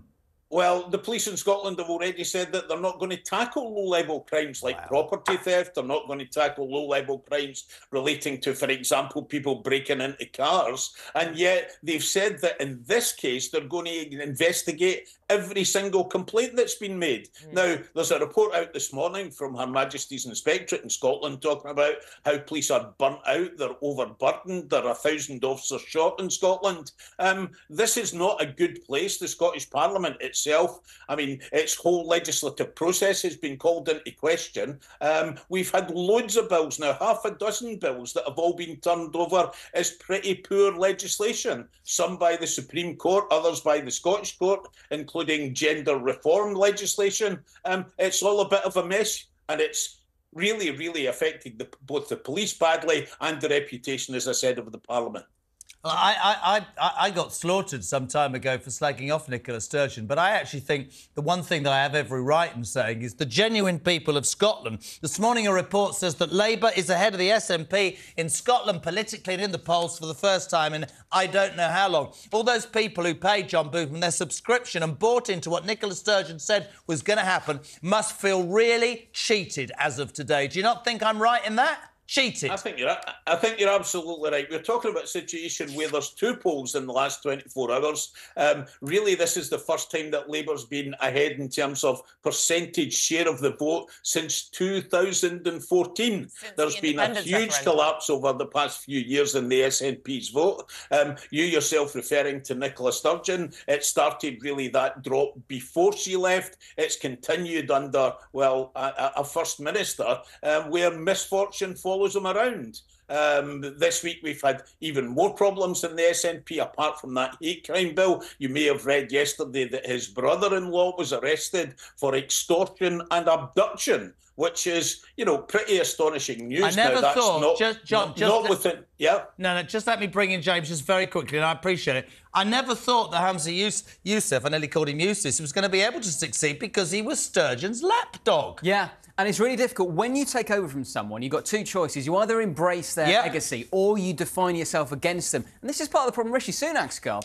He actually has not come in and provided enough of a difference between what went before. He actually called out Liz Truss's economic policies when he ran for the Tory leadership. He never says that now. And if he did, he might be able to define himself more against her in the eyes of the voters. And Hamza Youssef has that problem because he was very close to Nicola Sturgeon. John Boothman, brilliant. Could have done all morning with both of you. James Hanson, for now, thank you very much indeed. Thank you both. Now, we've been speaking about the Shadow Health Secretary this morning. A new analysis out today reveals the shocking number of staff looking to leave the NHS Well, the figures show that almost half of NHS workers have looked for jobs outside of the service, and 29% have actively inquired about non-NHS work. Now, last year, the Health Service launched its first long-term workforce plan, whatever that means, with a view to retaining current staff and boosting numbers, but stress, workload and staff shortages are the top reasons why workers say they are leaving the service. Well, Dr Basha Mukherjee, a junior doctor for the NHS, joins us now. Good morning. Do the findings from the YouGov survey surprise you? I'm so sad to say, but not at all. In fact, I remember my first day at work as a junior doctor 4 years ago, pre-pandemic, by the way. And I couldn't sleep that first week because how stressful the job was on the very first day off work and the first week. So, you know, and after the pandemic, it was a whole different situation altogether. I actually was going through therapy and speaking to my therapist about how I've been trying to put money aside to kind of think about how long I can go without you know, having to worry about money if I was to quit the NHS. So this doesn't surprise me whatsoever. And I have many colleagues who are considering and actually actively trying to move to Australia and other parts of the world, New Zealand, to work elsewhere. OK, Basha, really, I saw you yesterday in your scrubs. I walked past you, offered you a biscuit. It's very good to see you in the morning as well. I think what happens in this debate, and I know that you will agree with this, I think that people take up a position. I just want to try and get some common ground, OK? You talk about the stress levels, don't deny that. You talk about the long hours. You talk about how difficult it is for junior doctors. What I want to know is, instead of hearing about people who get trained and then disappear off, how do we, I saw you yesterday talking to Wes, we'll play that in a minute, how do we make our health service more attractive? Because you would understand people will go, they only want more money, they keep going on bleeding strike and we can't see a doctor. What do you want? Do you want better services? Do you want more money? Do you want the NHS to care more about its staff? Roy Lilly, an ex-CEO of a trust, was on earlier saying we need to be thinking about how to retain people, but we need also to use the money more effectively. What's your take on that? Do you know, if I had to say something, then I would say that I wish my first experience as a junior doctor wasn't as traumatic. I don't think money is the answer to every problem, because I remember, you know, working and, you know, being told that half an hour to 1 hour after I was supposed to finish work, staying over was just normal and I should just accept it. And it was those little things that added up to having this feeling of, you know, I don't like working here. So any extra support, whether it's having extra staff or even reducing the burden on junior doctors in terms of all the level of admin we have to do, and then on top of that, all the extra exams, all the extra portfolio work, which we all have to do either in our own time or try and slot it into work hours. I think there's an excessive amount of pressure. And I wish some of that red tape was taken away so that we could actually focus on learning to grow within the job field, feel supported, feel, you know, able to voice concerns easily and not, you know, for example, the process of escalating if you stay over at work. It's so long and arduous that you just... Speaking of expressing concerns, you spoke last night on The Sun's Never Mind the Ballots directly to the Shadow Health Secretary, Wes Streeting. Let's take a look at that. Where's Streeting? We hope not. Let's take a look at that clip. Brilliant. You, as a politician, are not connected in any way to the health sector at all. So how do people, the public and the health sector, how can we trust someone who's completely disconnected with the actual health services, never spent a day in a ward, not had to face the criticism from patients, from social media, the censorship that we get, you know, from GMC and all the rest of it? You don't know what it's like to be in the front lines. Why should we trust someone like you to make the decisions for where we work? Oh, we don't know what his answer was. Who cut that up? Basha, anyway, never mind. Can you remember what his response was, and were you satisfied what you with it? said is absolutely right, isn't it? And it's interesting for me that Labour put itself in there. They must be seriously believing they've got a chance. Tell me what he said. How did he respond? he had a very good point that although he's not been in the position of maybe working for the NHS, he has been a patient in the NHS. And, you know, we are a patient-centred service after all. So absolutely, his individual experience as a patient is very much welcome. And, you know, he has shadowed healthcare workers. I'm not sure shadowing necessarily represents the stress levels that you feel when the responsibility. Let's get back to it, Basha, because we could go round in circles. I want you to try and give me a straight answer. I get that it's a patient-centred service. You would acknowledge, would you not, that the health sector, and I said this earlier, right? It's revered, greatest invention. Fact is, it doesn't work. It does work, but it doesn't work. Whether that's staff retention or people being left in corridors, it's still great when you need to go there. But the truth of the matter is, we've got an ageing population, a bigger population. It gets 200 billion quid, and even people like Roy Lilly are saying we should spend the money more effectively. What I want from you is, how would you make the health service financially and service-wise more appropriate in 2024? Briefly, what would you do? I would definitely use technology to our advantage. I think we really need to push prevention and we need to incentivize good health behavior. I think we have the model in other countries where they rely on insurance policies. And I think we need to encapsulate that and try and incorporate that. So if somebody is quitting smoking or, you know, going to the gym on certain days of the week or eating healthily, I think we should have a point-based system where they're able to use that as a model of, okay, look, I'm doing all these health behaviors. I should be able to access my appointment more quickly. I don't know. We should incentivize good health behaviors. Do you think the 200 billion quid could be spent more effectively inside the health service? 100%. I think we definitely need to make the systems much better, more efficient. We need to use a centralized system. I really wish that we didn't have to have a different IT system in every new hospital. It wastes so much time for doctors to get used to, and nurses equally to get used to each system, waste days of work trying to get used to a new system and IT. I think if we had a centralized system across the whole country where you could just go to a different hospital and just log on and not have to waste time on learning. Labour have said that they were going to introduce that. I thought it was really interesting. You must know all about the Red Book. We've both just had babies. And not together. Unbelievably, the Red Book system, where you have all the baby's details and immunisation, is a physical book. And if you lose it, that's that. So it would be fantastic. I like the fact it's a physical book. Well, Labour are saying that they will bring in an app-based system and digitise more of the NHS. Carrier pigeons. Well, thank you. We've run out of time, sadly. Dr. Basha Mukherjee, thank you for joining us this morning. Do you know what's really interesting? She's a junior doctor. Roy Lilly was an ex-exec, and for the first time, it's interesting. So you've got Labour putting yourself out there, and we didn't hear what Streeting said, but she basically said to him, come on, mate. Both people this morning have said, yes, there needs to be changes, but the money needs to be used more effectively. That, for me, is really interesting. That's a doctor, a junior doctor, and somebody running a trust. It's not just about billions more. It's about making it work, whether that's computerisation, whether it's about... I just think people need to get it off its pedestal and say, it ain't working right now. It's busted flush. How do we make it better? And not be offended when we have that conversation. You could put a few more quid in, though, couldn't you? No. And listen, I need it for my retirement sooner rather than later. Well, still to come on Talk Today. Yes. The Labour Party vows to resolve the local bus Why are they going to do service this? crisis. Buy more buses? Well, when was the last time you went on a bus? I went the other day. I didn't like it because it stopped to let other people on and off. I thought it was just going to take me where I was going. And teenage dance sensation Luke Littler is named the prestigious Forbes 30 under 30 list. Under 30 what? Under 30 years old. Well, writer Emma Wolfe and author James Bloodworth take us through the papers next. This is Talk Today. It is 7:25. Good morning. Fancy a game of darts?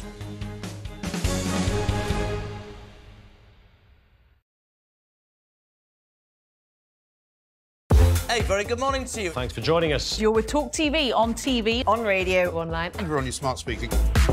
Now, you ain't going to have an Eve, me old Chinas, but a new report is calling for a new definition of cockney. All right, Jeremy, me old China. All right, Rosie, oi, treat, go.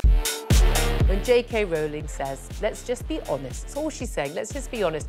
When a man goes out and kills, we should talk about them as what they are, a biological man. Trans woman, it's not a woman. Trans woman is a man. Lee would have to go much further than his statement. I mean, he did say that he spoke clumsily and he understood the Prime Minister's position, but I think he'd need to say that he'd got it wrong. Then I had a phone call this morning from Plymouth City Council, a lovely woman called Anna. And yeah, I've just received an email just saying that, yeah, I'm going to be getting a badge. Quite right too. Quite right too. It's that time again to get the violins out. That's right. Prince Harry has lost his bid for UK security after moaning he'd been singled out. You might as well be discussing an invasion of Daleks for all I really get this. but I am now on social media, having been dragged off my £8 Nokia, reluctantly kicking and screaming. I'm a huge hit on Instagram, as you probably know. What are you doing? I'm just about to do it. Ooh! It's carry on. What just happened? Whoa, listen. There was a suggestion by some that maybe it would be nice to put a statue of the Queen on the fourth plinth. Mr. Khan apparently wasn't too keen on that. I'm sorry. I know what's coming and I can't stop laughing. So he suggested alternatives. There's a sweet potato. That's quite a small statue then. Wasn't there also a prostitute? A trans sex worker. You don't really need one of those in Trafalgar Square. You just got to walk up to Soho. It's only about Just 40 minutes. Why do you know this? Because I know everything. Was he just unlucky getting that question with an ice cream, or is it a sign of something more?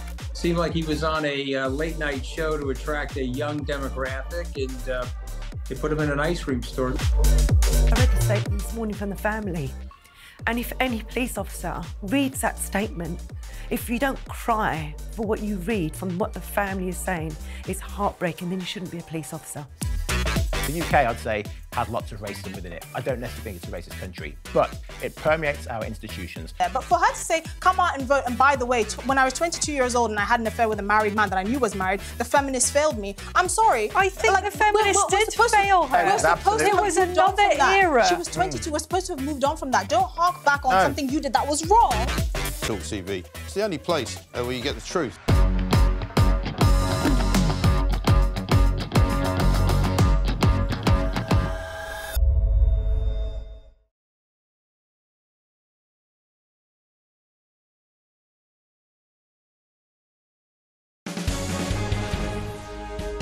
Welcome back. You would talk today. It's right on 7:30. We'll have the weather in just a Minimo Jim Jam. Fantastic. But first, is coming up on the rest of the programme. Did you know that your phone might be dirtier than your toilet? We'll be looking at that in the papers next. I lick my phone. Not your toilet, though. Cash for gold. That's the message to athletes who are set to get cash prizes for winning gold medals. But how much dosh do you think they'll get for a gold medal? Apparently, well, it's 50 grand, but we're going to tell you it's 7.45. You can't spoil it like that, Jeremy. All right. We're trying to tease people. We're trying to entice them to stay with us. My Why goodness. would they stay? It's 50 grand. Switch off. I'm joking. Well, onto a more serious issue. Catcalling could land you in serious trouble if you live in Ashfield. So is it right to call it out and face punishment? We'll debate that at 8:45. Is there any irony in the fact that Ashfield's where Lee Anderson, who left the Labour Party to join the Tory Party, left the Tory Party to join the Reform Party, lives? I don't know. Catcalling, eh? Oi, Nazzy! Give us the weather, babe! Brilliant. Fantastic. Well, if we were in Ashfield, I would certainly... I'd be arrested. Wow, quite. Good morning, Mrs. Gaffer. Could you give us the weather, please? That's more like it. Thank you very much, Mr. Kyle. Let's take a look at the weather details for today.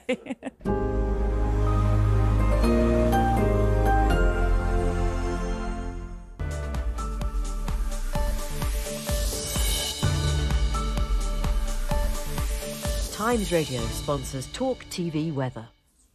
Hurrah! Some sunshine, warm conditions for many areas of the UK for today as well. But, of course, not everywhere. But it's a small minority of places that will be rather cloudy, damp and dull and a bit cooler. But everywhere else, lots of sunshine and bright weather, but not for long because the northwest will see a front come through tomorrow, bringing rain. And further south, we'll see high pressure build for a couple of days. But it doesn't last long because by the end of the week, we'll see the return of northwesterly winds, cooler conditions, more unsettled weather for the start of the new week as well, with widespread showers. But a warning, free day and a fine start for many. Largely dry conditions, except across southwestern and the southern parts of England. There's cloudy skies there from that cold front from overnight, with patchy light rain and drizzle, and also areas of mist, fog and sea fog that may actually linger for much of the day across these areas.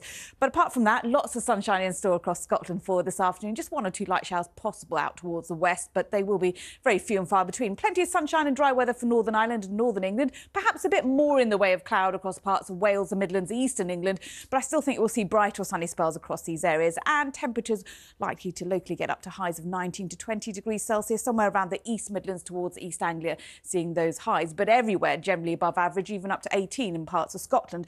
But as we head into tonight, we'll see rain return across parts of Ireland, Northern Ireland, Wales, northwest England, heading towards parts of Scotland. Some heavy downpours likely there. So it is going to be a wet night for much of the north and west of the UK. Further south, though, although becoming cloudy, mainly dry. And for everywhere, again, another mild night, temperatures staying in double figures. So, what's in store for tomorrow? Well, it's more of a northwest-southeast divide, so northern and western areas seeing spells of mostly light and patchy rain continuing to spread eastwards across these parts for Scotland, Northern Ireland, the Republic, at times for parts of northern England too. But temperatures still stay above average, 15 to 16 degrees Celsius, and there will be some sunshine for the northeast of Scotland, so still feeling warm there. But most of the bright or sunny spells will be across the majority of England and Wales, where it will be a tiny bit warmer than today and could see the highest temperature of the year so far, up to 22 Celsius.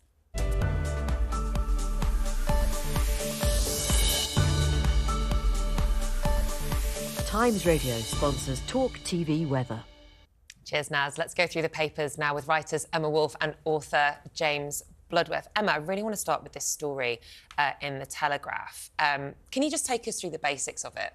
Yeah, so there was an Afghan sex offender who was deemed to be fit for deportation, who had his deportation case overturned by lawyers who claimed that because of his sexually disinhibited behaviour, I'm quoting them, because of his inappropriate behaviour towards women, if he was returned to Afghanistan, he would be at risk of ill treatment and possibly even mob violence.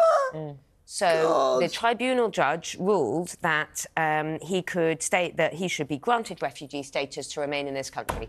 As part of a protected group. Yeah. What about the women that he attacked in the United Kingdom? They weren't protected, were they? Well, exactly. What about his behaviour here? So he served 12 weeks in prison. I think it was for indecent exposure, is that right? Yeah. And then he exposed his penis. Yeah. Upon his release, it would expected that he would be deported, but he's kept here because of that reasoning. Now, one could potentially understand that if he was to be deported to Afghanistan, that there would be a danger to other women. Now, I might accept that he shouldn't be deported because he needs to be kept here to be monitored because he's a danger to women over there. However, they seem to have What about women over here? Well, no. I don't understand that. Well, the danger is to himself. The danger here, well, for me, I'm just saying I could understand that reasoning more than I can understand that the danger is actually supposedly to himself, James. Yeah, I mean, it makes no sense to me. It says, you know, the issue is around his mental health. I mean, what's the mental health condition that he's a pervert? Yeah, exactly. I mean, and these... We just nailed... Fantastic. And that's the problem, isn't it? And this is what I was trying to say about the transphobia debate. Unless we have these debates because we're too scared to offend somebody. This guy is a sex offender whose lawyers paid by the British taxpayer are going to say you can't go home because you might be a danger to women. If he's a sex offender, he'll be a sex offender. No, they're not saying that. Country. They're saying that he's he could be in danger, not because he's a danger to women. I'm saying is I could understand that because a danger, you know, a danger to women is a danger to women. But he's going to be a danger to himself. But once again, we are responsible for... I mean, what you're saying is, yes, there would be... Yes, but we are not responsible for his behaviour. We are not responsible, as you say, millions in legal aid, but also we are now going to, put him up here, pay for him here. It just... The danger that he poses to women here. Because we these know. things And the messaging. Exactly. I think this is really important. Starts Just with 1 second, flashing. Jeremy. It starts with flashing and then... Exactly. It's so important. I'm not suggesting that this individual is going to go on to commit further crimes, but we know from various previous cases, Wayne Couzens, for example... Abdullah Zaidi. Yes, exactly. Look at that man. This kind of... Which is why it's so important. Previously, flashing was considered perhaps a low-level sexual crime. We're going to be talking about catcalling later on in the show. I think it's really important that we take things like that seriously because in some cases it can suggest that men will go on to commit more serious crimes and physical crimes against women. I think this is outrageous. And what I fear is that it's going to turn into a debate over, you know, seeking asylum, etc. But this is really... Nick... No, let me finish. At the centre of this is men who are offending against I completely agree, but it will become a debate. Let me finish my sentence. It's a debate about women. Let me finish my sentence. It needs to be about protecting women, not protecting this man or individual. I get that, but you would understand people's frustration, would you not? That an Afghan sex offender, this is red meat for the people who say that our migration system, if you want, is supported by lawyers who will charge thousands of pounds. That is completely it undermines legitimate claims as well. Absolutely. It completely undermines the whole system, doesn't it? Yeah, but what are the police doing to protect women then? If they're allowing, if they have a legitimate reason to protect women in the UK and remove this person, why on earth is he staying here? This is a wider issue about the deportation system and about the Home Office being completely broken and unfit for purpose because, as we said, Abdullah Zaidi appealed, was turned down twice, appealed again, pretended he was a Christian or said he was a Christian and stayed, and look what he did. Can I bring it to a story that you seem to thought... Nick, you were talking about this. In the Eye, the Labour Party has resolved to sort out the bus crisis. How are they going to do... What, more buses, more money for the bus drivers? Yeah, so no, I think this... Driverless buses? I think this is a good idea. It's bringing some of the buses back into public ownership and trying to run the bus service like the bus services run in London, where London actually has a really good bus service. Yeah. And the issue with private companies running bus services is in the countryside, in rural areas. You can't make a profit for it. Why don't we use some of the money from HS2 that it has to be subsidised to some extent. Yeah. And I think that's fine because it's a public service. If it means that older people can get to the shops, they have a public service there. I don't mind that we all kind of chip in and pay for that because I think it is a valuable public service. It's not about making profit. It's about getting people from A to B wherever they live in the country. So I think this is a good idea. Absolutely. No, I think we have shocking sort of general public transport around this country. The buses in London are great, but the problem is that the traffic is so appalling because of Sadiq Khan's crazy schemes that buses basically just sit in traffic. Couldn't the money from HS2 go to help these be more effective across But also, the rest if of the we're country, serious... in the north, you know, where there are... And if we're serious about car use and becoming greener, we need to provide local people with local bus services, trains, to be able to get around. It's got so bad back in Somerset, the bus services, and it does mean it does hurt. Did you say Somerset? Yeah. Can I just make a warning? If you do go to Somerset and you see grass in the middle of the road, it's not necessarily a dual carriageway. It's for the cows to graze off. Oh, really? Yeah. I don't know that. We're getting to 5, apparently. Are we? Yes. Emma, filthy smartphones are up to 6 times dirtier than toilet seats. This is absolutely vile. It's in the Star, but it's a point. They have a point. Smartphones, mate? Well, how often do you clean your toilet, or does someone clean? How often do you pay for someone to clean your toilet? Right. Here's what you. Right. This is what you're going to. How many times do you clean your phone? I lick my phone for God's sake, and I'm being completely serious. Why? I don't know because I don't like bits in it. That's the OCD. Toilet. I've got those things. What? What a toilet? Cleaning ladies. Oh. That's what they're... No, I've got those wipes. Or men. Because obviously boys pee everywhere, don't they? To be honest, you have to permanently. But no, it's true. But why a smartphone, not an iPhone? Why only a smartphone? No, phones. Because all phones are available. Phones are absolutely filthy.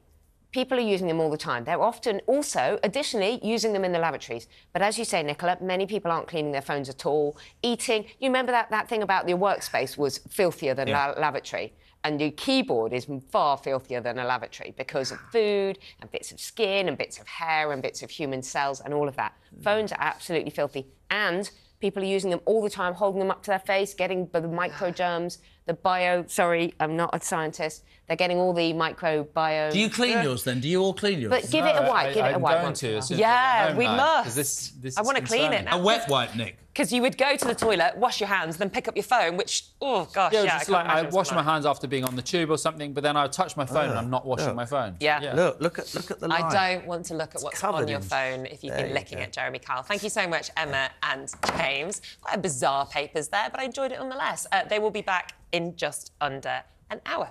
I can't keep a straight face, you do it. How about I'm licking my phone? I'm just thinking about how dirty this iPad is now. Well, you've been getting in touch with your views and opinions all morning. What do you want to talk about, Jeremy? Wes Streeting weighs into the gender row, calling the NHS treatment scandalous. Is he right to support the Cass review? This came out yesterday. Well, Sophia says the NHS has made itself a laughingstock by letting down the children who are really, really vulnerable.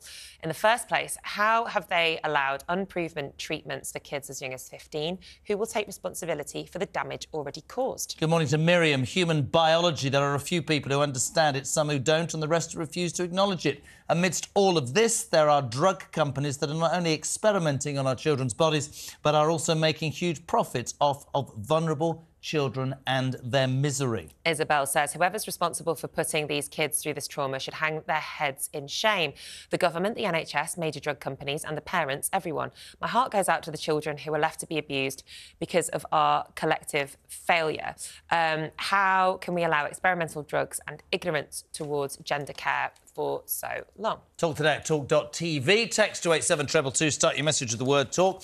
Don't lick your phone. Moving on now. And a recent survey carried out by the global insight-driven research company Censuswide, what does that mean, found out that a fifth of young people use social media and websites to learn more about relationships and sex. Not just young people, by the way. Well, the findings come after the government's announced a review of its statutory relationship, sex and health education guidance for schools more than a year ago. Delighted to say joining us now to discuss this in more detail is MP Caroline Noakes, Chair of the Women and Equalities Committee. Caroline, good morning. Thank you very much indeed.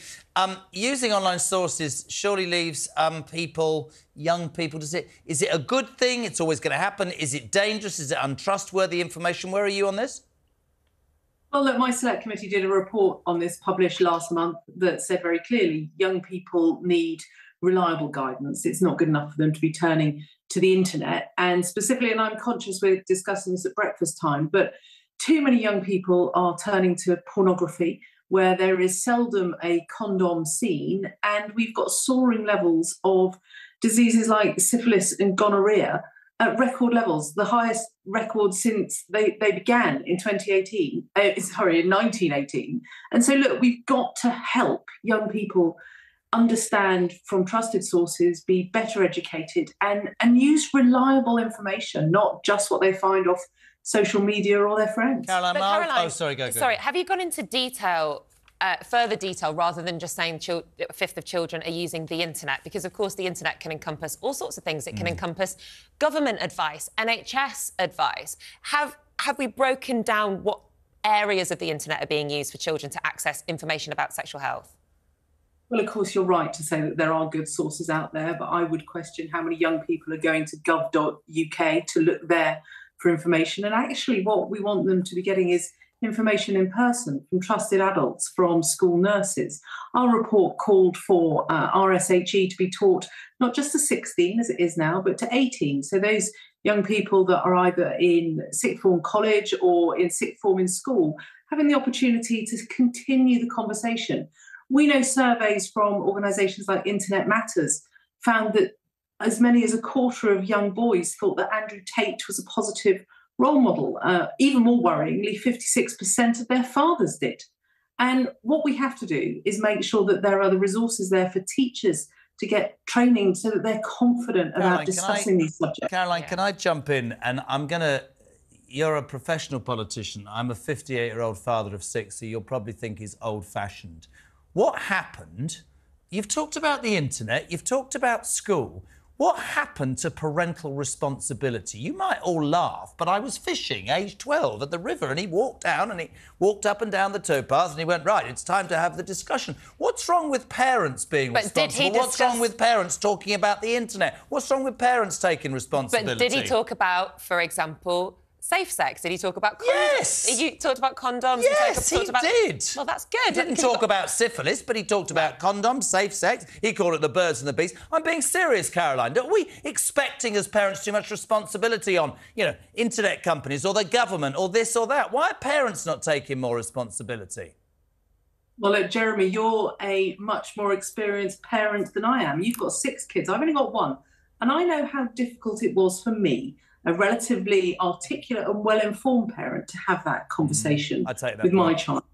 And the stark reality is that, of course, we want parents to be involved in the conversation, but not all of us are great at it.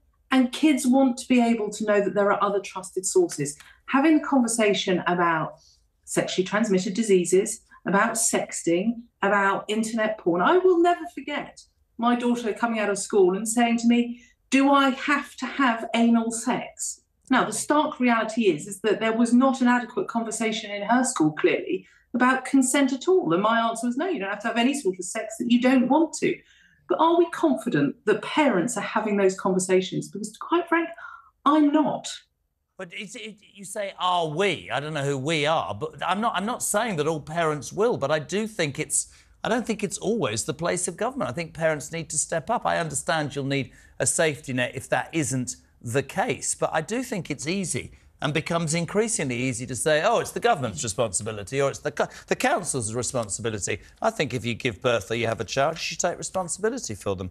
My old-fashioned opinion, anyway. Yes, but children are in school to get an all-round education, aren't they? And I think over the past couple of years, is it not right, Caroline, that issues of this nature regarding relationships and sex education have been so politicised that actually we do need to have a kind of agreement on what a base level of education should be for all children in the UK? Oh, absolutely. And that's why RSHE is now a statutory part of the curriculum. Many of us campaigned for that long and hard before it became so. And it's why some of us want to see it extended. We want to see it continue to 18. We want there to be much more training for teachers. These are hard conversations to have with any child. And we want to make sure that they're high quality so that young people are learning about consent. I think that should be a mandatory part of RSHE. And also better education about pornography.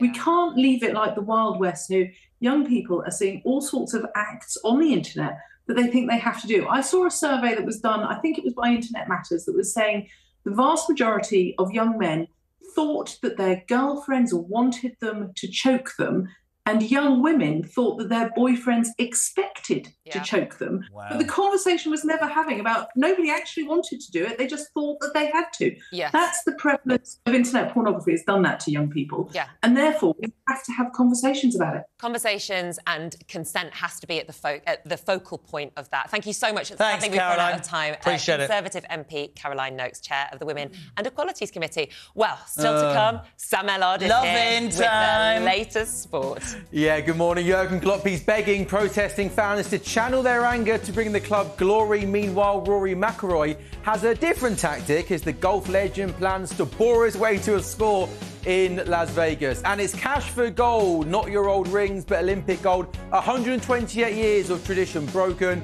But how much can champions cash in? I'll have the answer and much more in just a few minutes. This is Talk Today. A very good morning.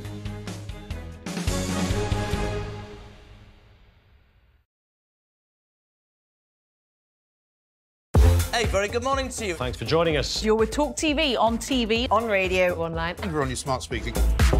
Now, you ain't going to have an Eve it, me old Chinas, but a new report is calling for a new definition of cockney. All right, Jeremy, me old China. All right, Rosie, son. oi, oi, treacle. When J.K. Rowling says, let's just be honest, that's all she's saying, let's just be honest. When a man goes out and kills, we should talk about them as what they are, a biological man. Trans woman, it's not a woman. Trans woman is a man. Lee would have to go much further than his statement. I mean, he did say that he spoke clumsily and he understood the Prime Minister's position, but I think he'd need to say that he'd got it wrong. Then I had a phone call this morning from City Council, a lovely woman called Anna. And yeah, I've just received an email just saying that, yeah, I'm going to be getting a badge. Quite right too. Quite right too. It's that time again to get the violins out. That's right. Prince Harry has lost his bid for UK security after moaning he'd been singled out. You might as well be discussing an invasion of Daleks for all I really get this. but I am now on social media, having been dragged off my £8 Nokia, reluctantly kicking and screaming. I'm a huge hit on Instagram, as you probably know. What are you doing? I was just about to do it. Ooh! It's carry on. What just happened? Whoa, listen. There was a suggestion by some that maybe it would be nice to put a statue of the Queen on the fourth plinth. Mr. Khan apparently wasn't too keen on that. I'm sorry. I know what's coming and I can't stop laughing. So he suggested alternatives. There's a sweet potato. That's quite a small statue then. Wasn't there also a prostitute?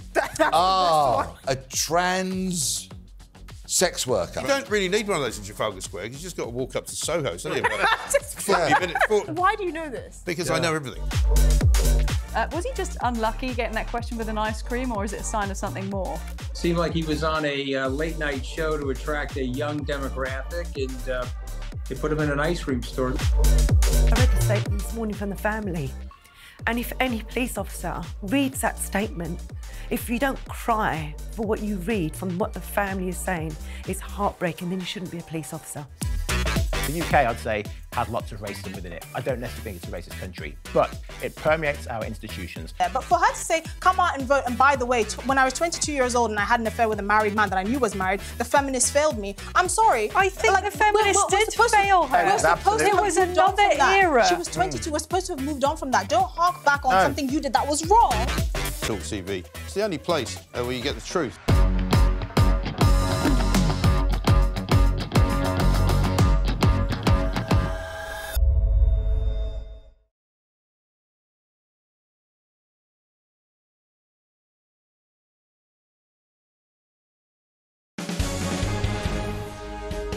Welcome back to You Talk Today. It is 7:52. Now, Liverpool boss Jurgen Klopp has called for unity tonight in the face of ongoing protest from fans. Yeah, the manager wants the Red Devils fans to channel their anger into cheering on the team, but what exactly are they angry about? Red Devils, I thought the Red Devils were Man United. Red Devils will be Manchester United, yeah. Right. So even I knew that. Who's right? That is, yeah. Well done, Nick. Even I knew Rubbish. that.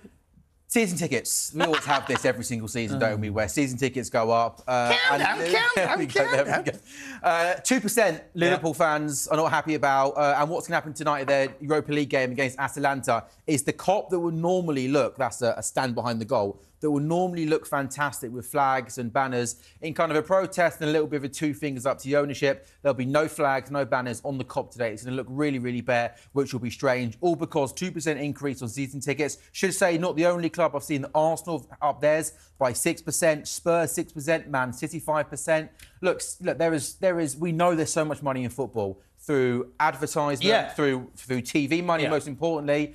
You know, 2%, these fans pay enough money as it is. Do they always have to go up most seasons? I agree. Football without fans is nothing, Jeremy. I feel for the fans that spend their lives slaving away to go to games on weekends. There's so much money in from the TV. Players are on so much money. 2%, someone argues it's only 2%, but it's 2% this season. What will it be next year in 2 years' time? Agree, mate. When do we say enough's enough and put a cap on? If you want 50,000 people in your stadium, you need to consider the fans. Europa League tonight, Liverpool at London. Yes, the mighty West Ham. Of course. West Ham have got no chance. Let me tell you about West Ham tonight. How many are you going to lose by, Jeremy? Final. They're up against the team, Bayer Leverkusen, who haven't lost a game all season. When I said they haven't lost a game, they haven't lost a bleeding game out of 33. We've got 2 Opes, no Ope and Bob Ope, and thank God I'm not here tomorrow. And, of course, their manager, Bayer Leverkusen, is Xavi Alonso, who has confirmed that he's staying in the club, who has been wanted by Liverpool, by Bayern Munich. Will you lose by 4 goals or 5 goals tonight? I think that I think that West Ham will lose 3-0 tonight. OK, I think you take that when you go into the second leg now. That's not so bad. It could be worse. Let's talk about the Masters, you cheeky man. The Masters starts today. I'm sure you'll agree with me here, Jeremy. Would you say, some would say, the best sporting event of the calendar year? It is an extraordinary spectacle. Nick, I've been lucky enough. OK, thank you. Lucky enough to go 5 times. You walk in downtown Atlanta. It's chicken everywhere, and you go through these gates. It's like walking into heaven. You're not. I jogged, and the man went, "There's no running at the Masters. You have to walk. You can't take a phone. You can't take pictures. They haven't got scoreboards. It's like walking into this utopia. Yeah. It's the most extraordinary place to go." And I always feel like with the Masters, so many different stories, so many different players have got different backgrounds, what they're trying to achieve. But I always feel like with the Masters, certainly for us anyway, it's always about Rory McIlroy, isn't it? We know that the Masters is the one major he needs to win to complete the Grand Slam. He's won 2 US Opens. He's won the Open, a US PGA Championship. His last major, 9 years now. 9 years. And if you'd have said 9 years ago, the Rory McIlroy, I think it was 25 9 years ago. I'll give you 2 names for the Masters. Go on, who are we going for? It's brilliant, and you can listen on TalkSport as well. Tommy Fleetwood, the English golfer, could be the first English golfer since Faldo went back-to-back and then won in '96. And Joaquin Niemann, an Argentinian, top of his game. You can get 50 grand now, apparently, if you win a gold medal. This is interesting. This is split. Right?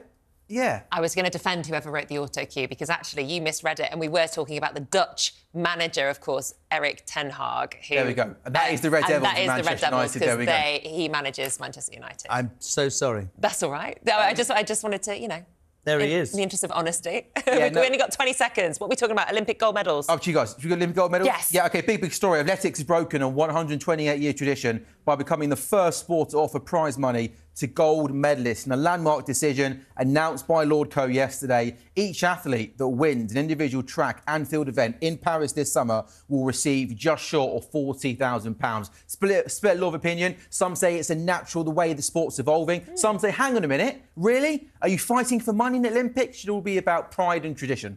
Well, they've got to be paid somehow, haven't we all? Thank you, Sam Allard. Lots No more. gold medals here, thanks, Sammy. We'll get him a gold medal. You'll get him anything. I saw the pictures of him and you and your husband. It was a throuple, ladies and gentlemen. We are running out of time. Shadow Health Secretary Wes Streeting has branded NHS treatment of kids questioning their gender as scandalous. We'll be discussing that and finding out what else he had to say with a former health secretary next. It's almost 3 minutes to 8 o'clock. This is Talk Today. Please come back, because we'll still be here. Ta-ra.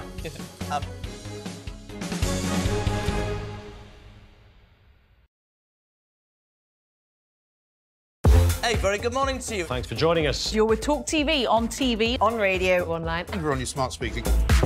Now, you ain't going to have an Eve-it, me old Chinas, but a new report is calling for a new definition of cockney. All right, Jeremy, me old China. Rosie, All right, oi, oi, treacle. When J.K. Rowling says, let's just be honest, that's all she's saying, let's just be honest. When a man goes out and kills, we should talk about them as what they are, a biological man. Trans woman, it's not a woman. Trans woman is a man. Lee would have to go much further than his statement. I mean, he did say that he spoke clumsily and he understood the Prime Minister's position, but I think he'd need to say that he'd got it wrong. Then I had a phone call this morning from Plymouth City Council, a lovely woman called Anna. And yeah, I've just received an email just saying that, yeah, I'm going to be getting a badge. Quite right too. It's that time again to get the violins out. That's right. Prince Harry has lost his bid for UK security after moaning he'd been singled out. I might as well be discussing an invasion of Daleks for all I really get this. but I am now on social media, having been dragged off my £8 Nokia, reluctantly kicking and screaming. I'm a huge hit on Instagram, as you probably know. What are you doing? I'm just about to do it. Ooh! It's carry on. What just happened? Whoa, listen. There was a suggestion by some that maybe it would be nice to put a statue of the Queen on the fourth plinth. Mr. Khan apparently wasn't too keen on that. I'm sorry. I know it's coming and I can't stop laughing. So he suggested alternatives. There's a sweet potato. That's quite a small statue then. Wasn't there also a prostitute? A trans sex worker. You don't really need one of those in Trafalgar Square. You just got to walk up to Soho. It's only about 40 minutes. Why do you know this? Because I know everything. Was he just unlucky getting that question with an ice cream, or is it a sign of something more? Seemed like he was on a late-night show to attract a young demographic, and they put him in an ice cream store. I read the statement this morning from the family. And if any police officer reads that statement, if you don't cry for what you read from what the family is saying, it's heartbreaking, then you shouldn't be a police officer. The UK, I'd say, has lots of racism within it. I don't necessarily think it's a racist country, but it permeates our institutions. Yeah, but for her to say, come out and vote, and by the way, when I was 22 years old and I had an affair with a married man that I knew was married, the feminists failed me. I'm sorry. I think the feminists did fail her. We're supposed to It have was moved on another from that. era. She was 22. We're supposed to have moved on from that. Don't hark back on something you did that was wrong. Talk TV. It's the only place where you get the truth.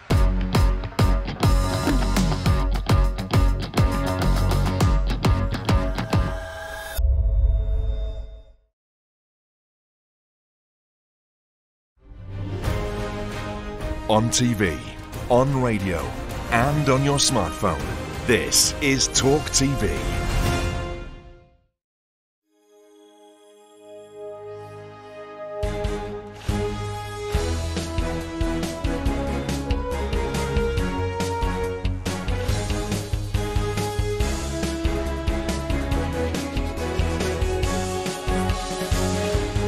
This is Talk Today with Jeremy Kyle and Nicola Thorp.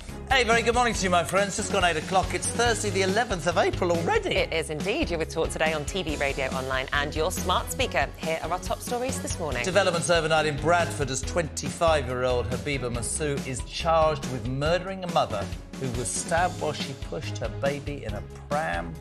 A trans treatment row ignites in the Labour Party after the Shadow Health Secretary Wes Streeting throws his support behind the CAS review. And calling out the catcallers as Ashfield Council reveals plans to fine people who make rude or unwelcome comments. We'll ask about the benefits and the drawbacks of enforcing such a ban. And hooray! Warm conditions and sunshine for most places, not everywhere. I'll have the details in the forecast a little later. What's she turned into, a comedian? Hooray! That's good. We have to take the good news whilst we can, especially when it comes true. to the weather. Right, thank you so much, Naz. Thanks, Naz. And now it's time for your headlines with Emily. Thank you, Nicola. Good morning. The man police arrested over the fatal stabbing of a mum in Bradford while she was walking her baby in a pram has been charged with murder. Habiba Massoum, who's 25, is due to appear at Bradford Magistrates Court this morning. He's also charged with possession of a knife. We'll be live in Bradford in just a moment. A woman who died following a stabbing in London has been named as detectives continue to appeal for information. The body of 27-year-old Camonan Thiam Fanit was found on Monday in Westminster after her friends contacted police concerned about her welfare. She was known to friends as Angela, and neighbours reportedly heard two high-pitched screams hours before her body was found. The US president has vowed support for Israel amid threats by Iran to retaliate for this month's deadly strike on its consulate in Syria. Joe Biden said that the US's commitment to Israel is ironclad and that it will do all it can to protect Israel's security. The Metropolitan Police will reinvestigate why it charged TV presenter Caroline Flagg due to possible new evidence. The TV star was facing prosecution for assaulting her boyfriend when she took her own life in 2020. A coroner ruling said she feared the publicity a trial would attract. The CPS had said Caroline should only get a caution, but the Met appealed it and she was charged. Flagg's mother has repeatedly criticised how police handled the case. And police officers in Oxfordshire say they've been left confused by a copycat, which turned out to be a bird. Take a listen.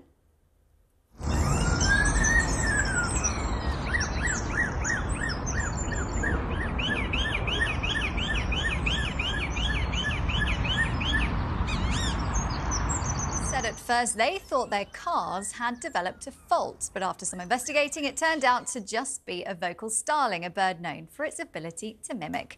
You're up to date. I'll have more headlines in an hour's time. Thanks, as ever, throughout the show today, could you please be involved? You can do it via text, of course, 87222. Start your message with the word talk. You can also email the show, talktoday@talk.tv. Text, as we've said, we're talking about that change, that gender row, Labour's Wes Streeting. We'll be talking about that in just a tick. He's changed stance. What are your thoughts on that? We'll also be talking about catcalling as well. But I want to start again this hour by going back to that main news story in Bradford, where a 25-year-old man has been charged over the murder of a mother who was stabbed to death as she pushed her baby in a pram. Well, Habiba Massoum from Burnley will appear in court later after he was arrested during a 4-day manhunt following the killing of 27-year-old Kulsuma actor on Saturday. Our correspondent Nick Ellaby is live from Bradford with the very latest. Good morning, Nick. Good morning, Jeremy. Good morning, Nicola. The facts of this case we know so far, as you say, Habiba Massoum, who was 25 and known to be a resident of Burnley, he will appear later this morning at Bradford Magistrates Court behind me. He's been charged with murder and possession of a bladed article. And it follows the death of Kulsuma actor, who was 27. She was stabbed to death in broad daylight here in Bradford, in the centre of Bradford, on Saturday afternoon. A very busy intersection, just a mile or so to the north of here, at Westgate, on the corner of Drewton Road. And she was taken to hospital, but later sadly died of her injuries. Her cousin has described her as loving, caring, humble, and also having the gift to make people laugh. And it's reported her mother, who's living in Bangladesh, is just constantly crying. Now, Habiba Massoum was arrested on Tuesday, 150 miles to the south of here, in Aylesbury in Buckinghamshire. That was following a 4-day manhunt. Police raided properties in Burnley, in Oldham and in Chester. And they've also arrested 4 other men being held currently and questioned in connection with this case. They're being questioned on suspicion of assisting an offender and also on drugs charges as well. And then a 5th man has also been arrested and bailed in connection with this case. He was arrested in Chester. Now, the West Yorkshire Police have referred themselves to the police watchdog. That's the IOPC, the Independent Office for Police Conduct. And it's because they had contact with the victim, 27-year-old Miss Akhtar, before she was killed on Saturday. But that headline again, Habiba Massoum, 25 years old, a known resident of Burnley, will appear today here at Bradford Magistrates Court, charged with murder and possession of a bladed article. Well, thank you so much to Nick Ellaby in Bradford there. Terrible, terrible story. We'll keep you updated. And as I said, please, what are your opinions on that as well? I mean, we have to be really careful because it's a legal Of course, because situation. the charges have been made, so it's, we are restricted in what we can say about it, but what we can say is that it's obviously an extremely tragic case. And they have referred themselves to the police watchdog, and the lady had contact with them before, so you can make of that what you will. Talk today at talk.tv, text to 87222. On to other news. Shadow Health Secretary Wes Streeting yesterday branded the NHS's treatment of kids questioning their gender as scandalous. Well, speaking on Never Mind the Ballots here on Talk TV, Mr Streeting was asked whether his position on trans issues had changed as his party battles with their definition of a man and a woman. Let's take a look. They ran a campaign saying trans women are women, get over it. Do you agree with that? No, it's to the extent that, and I say this with some self-criticism and reflection, if you'd asked me a few years ago on this topic, I would have said, trans men are men, trans women are women, some people are trans, get over it, let's move on, this is all blown out of proportion. And now I sort of sit and reflect and think, actually, there are lots of complexities and challenges. Isn't that the problem, that leading debate. figures like yourself, and I'm not just singling you out, but leading figures like yourself were saying, get over it, No, when people were trying to raise the facts. So you regret. I think I absolutely take the criticism on the chin. Well, we're joined now by political commentator Matthew Studden and The Spectator's James Heal. Matthew, I'm going to start with you.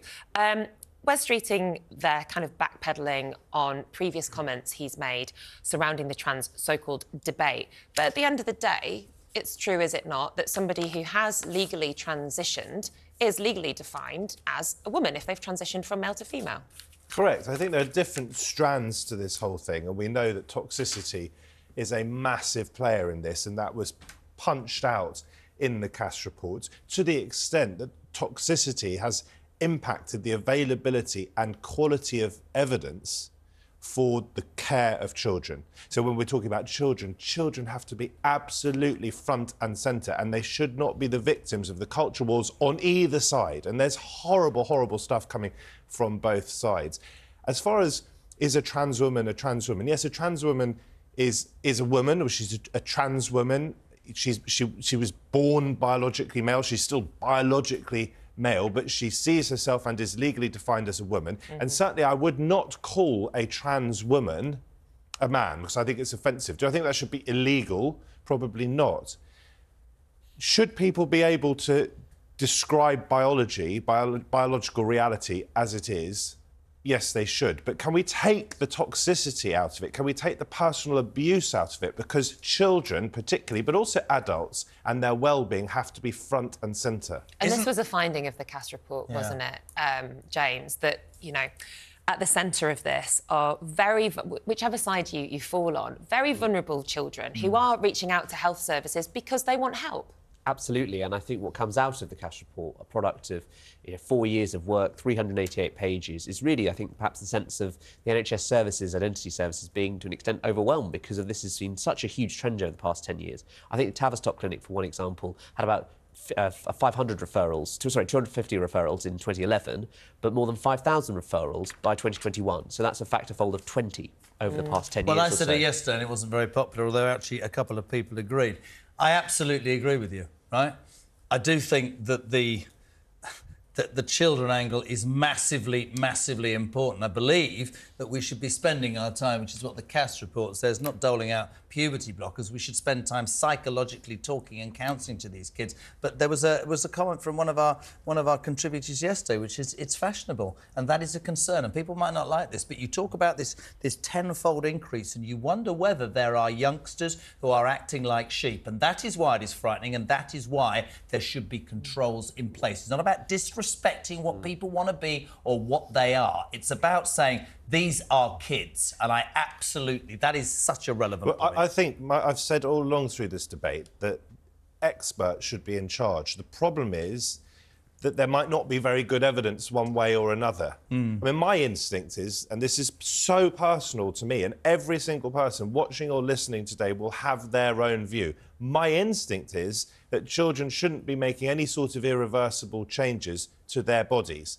But I have to have humility, because what do I know?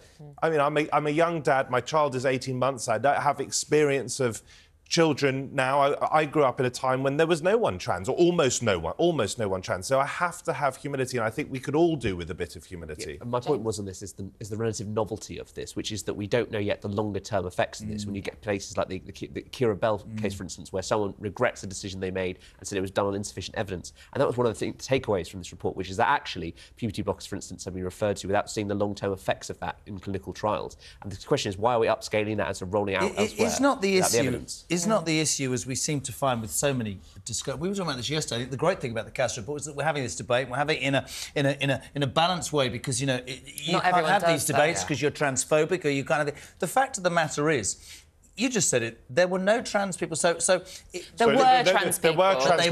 There weren't. I didn't know any trans people growing up, and also there were far fewer people identifying as trans. Does that mean there weren't any genuinely trans people? No, I don't think it does. I think that there were many things going on 40 years ago when I was a kid that are going on now and abhorrent, but you didn't have social media, you didn't know about it. I've said that for a long time. What I'm saying is, I think we as a society shouldn't be scared of having this debate. I think you're absolutely right about kids, but I think we should be spending time and resources and counselling on making sure this monumental decision is right. But the problem is, if you say that in the past, you're against somebody changing. I don't believe, and I don't care if I get thrown out this studio, at 13 or 14, you know genuinely whether you should be able to chat. I don't think you're ready for this. Well, as I've already said, Jeremy, my instinct is that children should not be able to do irreversible things to their bodies. But that's my instinct, and I'm not an expert. But the other thing is, I may be wrong.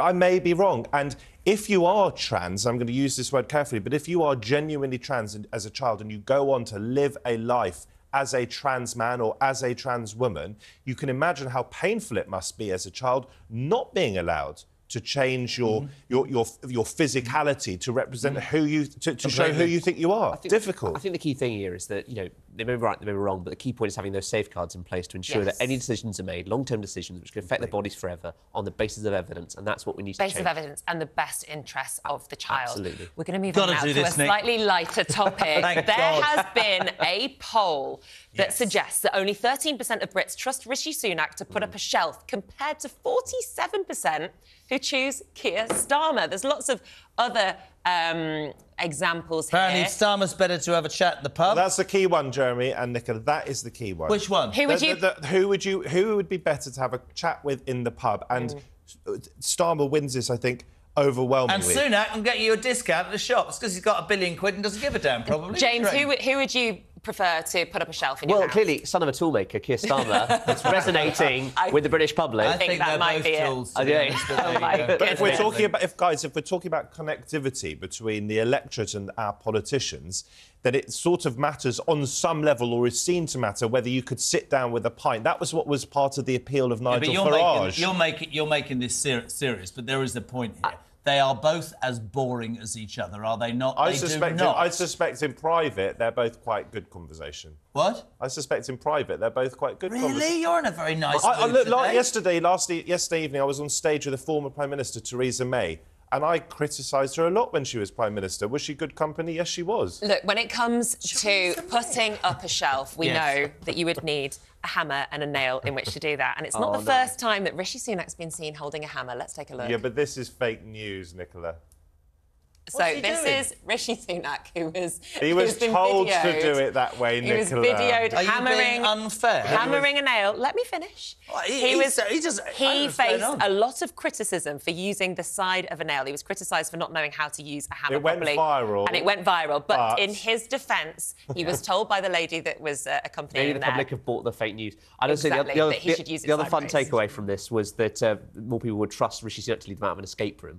Which I thought maybe it's probably easier than leading the Tory party. But, I think so. Aren't we? We're in a nationwide escape room at the moment, it feels like, doesn't it, James? But is he the man to lead us out? It's quite interesting, though. We were saying earlier about how, after all the chaos of the last few years, suddenly these two politicians, these two leaders, are the sort of bank manager dour straight, and, you know, Labour is trying desperately to prove that they are right on everything. But you look at Sunak, I said this morning, he talked about, I'm going to do this differently after the chaos. The Tory party is in a worse position than it was under Liz Truss right now, which tells you everything. Let me just quickly say one thing on that, because we're often on here talking about the polls and how devastating they are for the Tories, and they are, and I think Labour will win quite convincingly. But Theresa May last night, when I asked her about this, she said, remember what happened in 2017 when she called that disastrous snap election to try and increase the majority.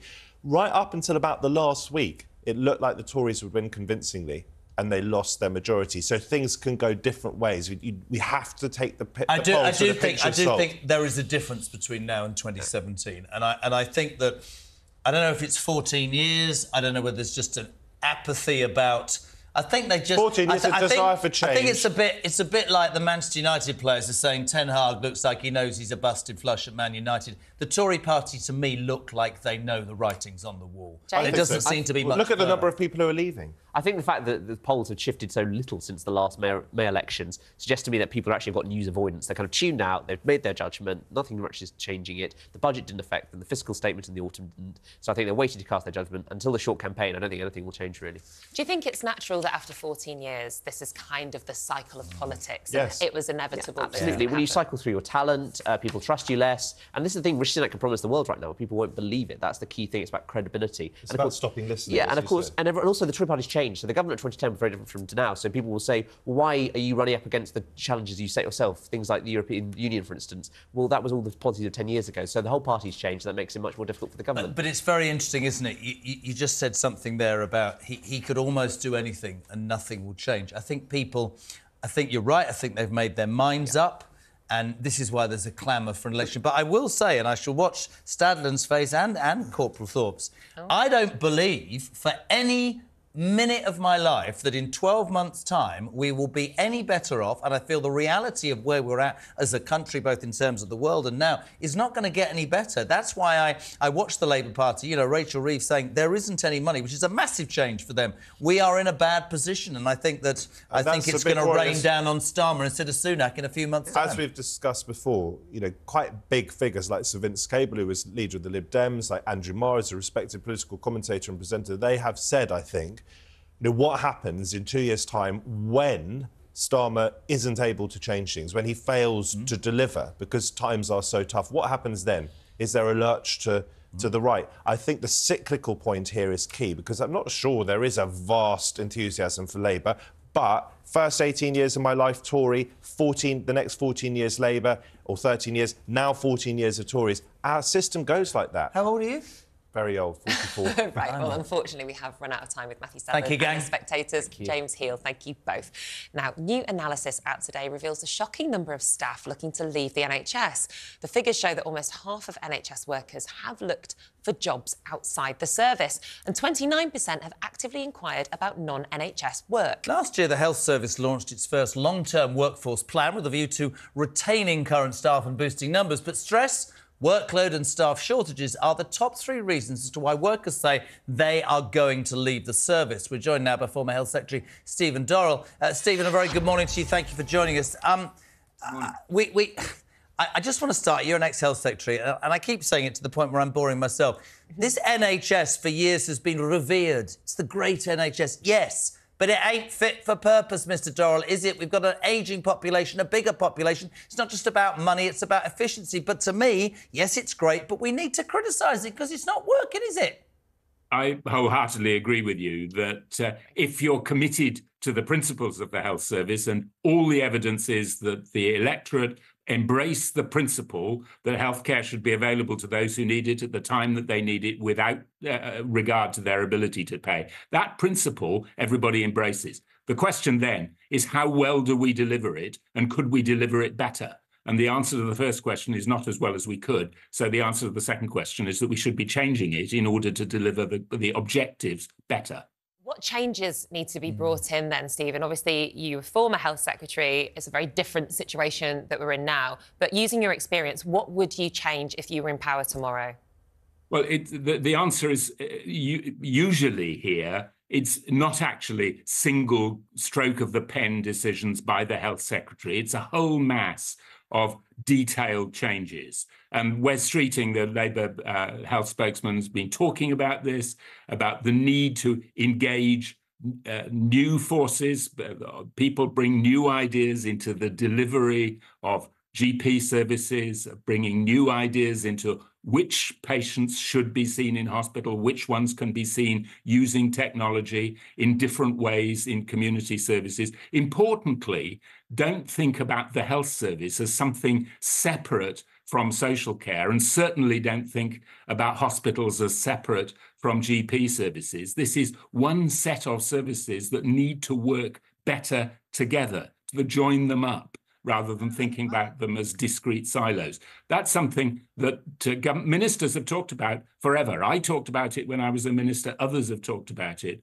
We need to be much better at joining up the different bits of the service.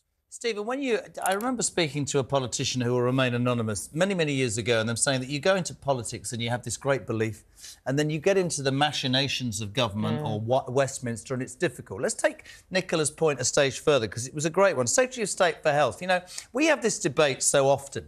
We see junior doctors striking because they shouldn't be doing 100 hours a week. We see nurses who accepted 5%, but, you know, say quite rightly, I think, this is vocational, but we feel that we're not supported. And you say to them, is it about hours and money? Is it about services? We have the debate about £200 billion and still it doesn't work.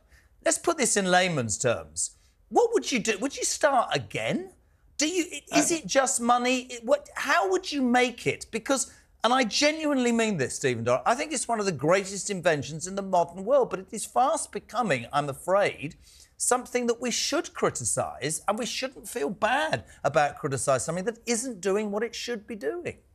Well, you started off by asking me, should we criticise? And of course, the answer to that is yes. Nothing is above criticism, and certainly none of our institutions should be above criticism. But equally, we need to be careful about sweeping statements saying it doesn't work. There are too many occasions when it doesn't work for individuals, but there are many, many other occasions when for individuals it does work. Take, for example, the issue you introduced this subject on, which is the ability of the health service to not just to recruit staff, but to keep them engaged and motivated and give them fulfilling careers. In some parts of the health service, you have very low staff turnover, very high levels of staff commitment, and people speak very highly of the working environment in some hospitals.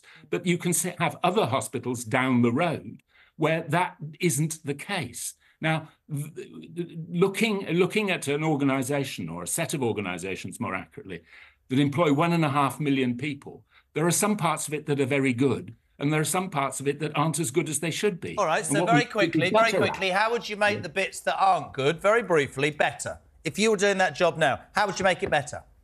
So the answer is avoid the danger of over-centralisation, empower local communities to deliver better joined-up services, GP services, social care and hospitals all working together within the local community. That's better than a single national solution. Well, thank you so much, Brilliant, former Stephen. Health Secretary Stephen Dorr, for joining us this morning. Thank you. Well, still to come on Talk Today, thousands of fake stamps are entering Britain from China. Really? And do you double dip your tea bags?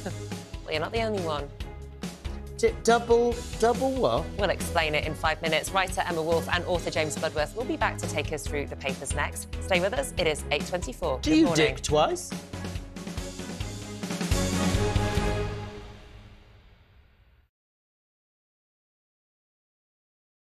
Hey, very good morning to you. Thanks for joining us. You're with talkTV, on TV, on radio, online. And we're on your smart speaking. Now, you ain't going to have an eve me old Chinas, but a new report is calling for a new definition of cockney. All right, Jeremy, me old China. All right, Rosie, oi, oi, treacle. When J.K. Rowling says, let's just be honest, that's all she's saying, let's just be honest. When a man goes out and kills, we should talk about them as what they are, a biological man. Trans woman, it's not a woman, trans woman, is a man. Lee would have to go much further than his statement. I mean, he did say that he spoke clumsily and he understood the Prime Minister's position, but I think he'd need to say that he'd got it wrong. Then I had a phone call this morning from Plymouth City Council, a lovely woman called Anna. And yeah, I've just received an email just saying that, yeah, I'm going to be getting a badge. Quite right too. It's that time again to get the violins out. That's right. Prince Harry has lost his bid for UK security after moaning he'd been singled out.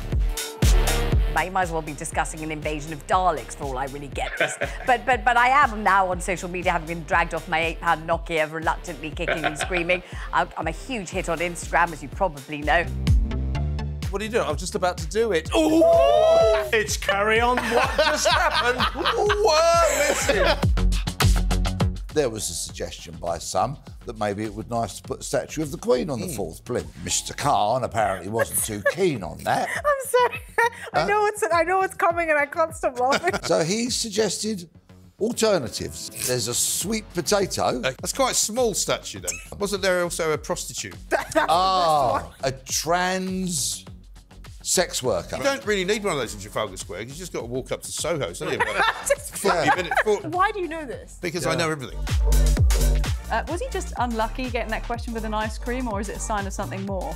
Seemed like he was on a late-night show to attract a young demographic, and they put him in an ice cream store. I read the statement this morning from the family. And if any police officer reads that statement, if you don't cry for what you read from what the family is saying, it's heartbreaking, then you shouldn't be a police officer. The UK, I'd say, had lots of racism within it. I don't necessarily think it's a racist country, but it permeates our institutions. Yeah, but for her to say, come out and vote, and by the way, when I was 22 years old and I had an affair with a married man that I knew was married, the feminists failed me. I'm sorry. I think the feminists did fail her. It was another era. She was 22. We're supposed to have moved on from that. Don't hark back on something you did that was wrong. talkTV. It's the only place where you get the truth.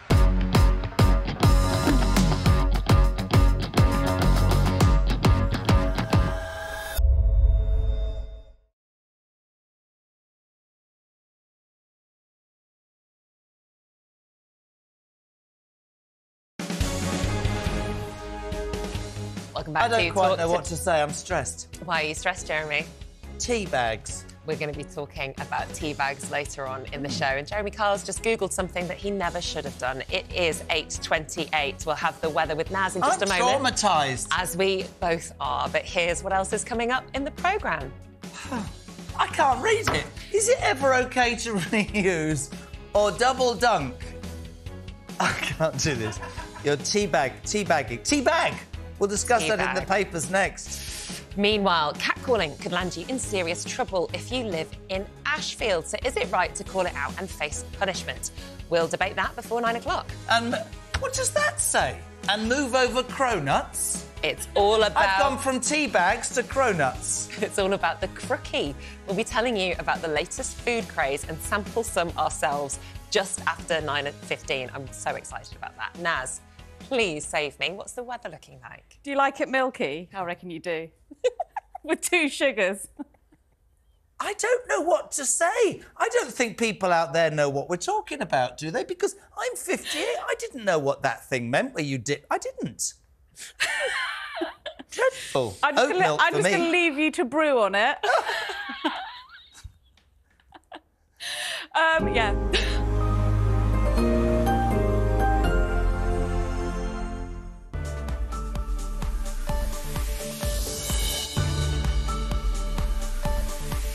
Times Radio sponsors talkTV weather.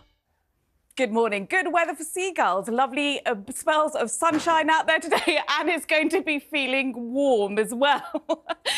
Not everywhere, though. Across southern areas of the UK, it's looking quite cloudy with a cold front lingering there with some patchy light rain and drizzle. And then we return to unsettled conditions across the northwest of the UK, but high pressure builds across the south. So fine and dry across southern areas for a couple of days before we return back to the unsettled conditions through the weekend, especially on Sunday. It will turn cooler with blustery showers pretty much everywhere. So this morning, hooray, a warning-free day, mostly fine and dry out there this morning, except across southern and western areas of the UK. That's where we're seeing seeing cloudier skies, some patchy light rain and drizzle. Also quite murky around coastal parts in particular. There will be some sea fog that may linger for much of the day. But as you can see this afternoon, a vast improvement compared to yesterday and the last few days for Scotland. Mainly dry with lots of sunshine, perhaps a tad cloudier in the northeast. Also feeling mild. Plenty of sunshine for Northern Ireland and the northern half of the Republic, and bright or sunny spells for most of England and Wales, except along the south coast. I think it's going to be quite a dull and damp day there. But it will be feeling warm in the sunshine, especially around parts of East Anglia and the East Midlands, where we could see temperatures up to 19 to 20 degrees Celsius, above average everywhere, though. Now, into tonight, we'll see more rain piling in across Ireland and Northern Ireland, eventually to Scotland and the north and west of England and Wales, but further south and east stays mostly fine and dry. And again, it is going to be another mild night, temperatures remaining in double figures quite widely, perhaps a tad blustery overnight, but the winds from the southwest, so staying mild. And then tomorrow, it's more of a northwest-southeast divide, so northern and western areas continuing patchy outbreaks of rain spreading northeastwards. Still a bit of sunshine, though, and dry weather for the northeast of Scotland, but for England and Wales, generally looking fine and bright and a bit warmer as well. So closer look at the mid-afternoon picture across Scotland, rain across the west, the northeast, bright or sunny spells. For Northern Ireland, I think we'll see a bit of brightness at times, but more in the way of sunshine for central and southern parts of England and Wales, where locally temperatures get up to 22 degrees Celsius.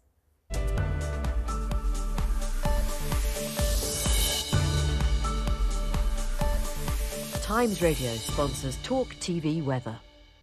Cheers, Naz. Well, it's time to go through the papers now with writer Emma Wolfe and author James Bloodworth. Hold on a minute.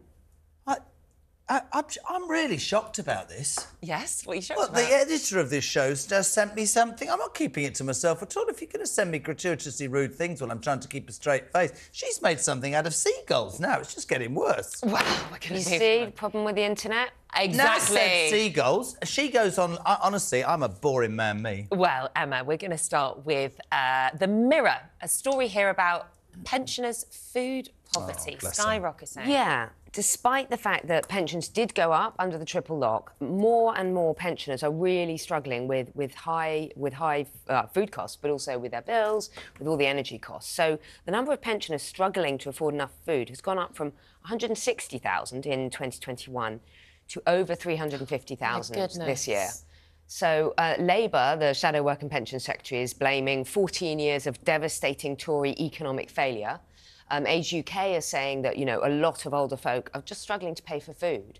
And there's this sort of piece in The Mirror, you know, a lady, an 81-year-old, Sheila Correll, who says she has to halve the amount of food that she buys, and that, you know, the pension rise is about £18 a week, and she simply can't live on that. You know, I know we mess around, but for me, veterans and people who have lived all their lives and worked hard paid into are the system. An absolute must of who we should look after. I want you to explain something to me, actually, because I was talking to my father-in-law about this yesterday and I have no idea. Triple lock means that pensioners are guaranteed an increase. Can you explain this? Because that goes up in line with inflation or what are the two? But it was average CPR, inflation, or average wages.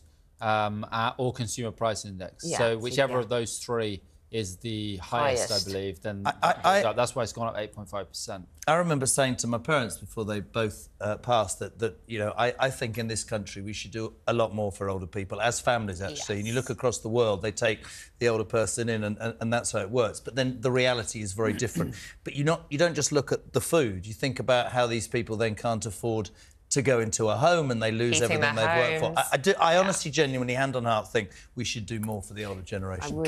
I agree with that. Can we link that to the story that you've got as well, Emma, in the Mail? Olive oil sales are soaring. Really, this is a shocker. A litre bottle. Someone was tweeting yesterday pictures of just a regular supermarket shelf with prices.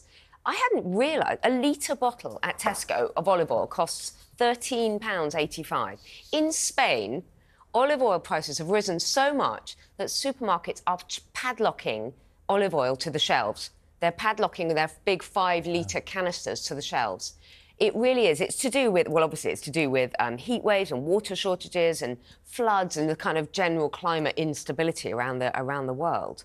But yeah, absolutely massive. And sales have, prices have quadrupled in the past 4 years. So incredible. You know? No wonder it's so difficult for pensioners to make that pay I packet hate it, last. though. It's I hate absolutely it. awful. I think it's so wrong. I think we should do more. James, take us through this story. This is fascinating. Front page of the Mail. China is flooding Britain with fake stamps. Tell us why. Not just fake stamps, it seems. Yeah, so I mean, there's this glut of victims having to pay penalties for. So you know, if you don't put enough stamps on something, then the person who receives it has to then pay a fine basically. Yes. Because so this is what's happening because people are finding that their mail's arriving with fake stamps on. Buying them from China, because you're not obliged if you're a small retailer, you don't have to buy the stamps directly from Royal Mail. You can buy them anywhere. So you've got people buying them wholesale from places like Amazon. Wholesale? Yeah, so I mean, the thing is, I think you could just change the laws and oblige people to buy them direct from Royal Mail, because they make them in an official place in Birmingham where it can't be counterfeited there. I just think that would be an easy way to solve the problem. You shouldn't just be able to buy them off the shelf from elsewhere, from China. You should just have to get them direct from the supplier. In the old It doesn't days... seem like that hard to I solve used this. to send a carrier pigeon. In the old days, if it wasn't pranked, you could... Yes, I remember Mum and Dad used to, and then they weren't mean, but they used to... You pull off the bit off you the reuse stamp it. on, and you pop it in a little bowl of warm water, and the stamp would float off, and you'd reuse it because it hadn't been Now framed. they've got barcodes, though, So so they can just be scanned, and this is how they detect the fake ones. You don't have to lick them anymore, do you? I No, don't think that's so, right, no. no, I you think don't. they're self-adhesive, but that is fascinating. James, another story now. Tell us why Brits are hanging their tea bags on the washing line so they can reuse them. I mean, again, it goes back to the kind of cost of living crisis thing. So, I mean, my grandmother didn't used to hang them on the washing line, but used to put them in a cup and then reuse them. Wow. She was just kind of thrifty from being brought up during the Second World War. It was like a habitual thing. But it does go to show, I mean, we looked at pensioner poverty. Pensioners have had an 8.5, not to diminish pensioner poverty, but they've had an 8.5% rise in their pension. Yeah. If you look at people who haven't had that rise in their wages, it's even tougher at the moment. It shows how difficult things are, that people are having to, you know, how much does a tea bag cost? A couple of pence a tea bag. They're having to hang them out on their washing line to reuse them because people are short of money. Emma? Things are bad out there. I don't drink tea, but yeah, that sounds... I do remember my nana doing exactly the same, sort of putting the tea bag aside and then you give it an extra squeeze and swoosh it around and things. But I mean, this is the thing. These are the things that older people, especially, are affected by. Because they're at home all day, they need to be warm. They need to have cups of tea. It's things like that which, you know, they're not glamorous. It's not like olive oil. I don't think the olive oil price... It's interesting what you say about the older generation, though. I always go back to the lockdown when the old man was in a care home for 9 months. And I literally, after about, I don't know, 3 weeks, they'd done a glass thing so you could see him. And I said, how are you doing? And he went, absolutely grand. We did this for 6 years in the Second World War. I'm getting 3 hot meals a day. I'm having an absolute wonderful time. And what I'm saying is, all those things that we now go, oh, and were normal and commonplace. Have we? I'm not against the obvious difficulties that people are saying. Have we become soft? Have we become entitled? Have we become expectant of too much, do you think? Just things like putting on an extra jumper when it's Yep. chilly at home. Yep. You know, I do think... I see young folk where I live... Young folk? Drifting around in a T-shirt and flip-flops, you know, in December, and you think, well, they've probably got the central heating blaring It's very away true. at home. Very true. You know, learn that when it gets chillier, you do put on bed socks and a jumper or whatever. I mean...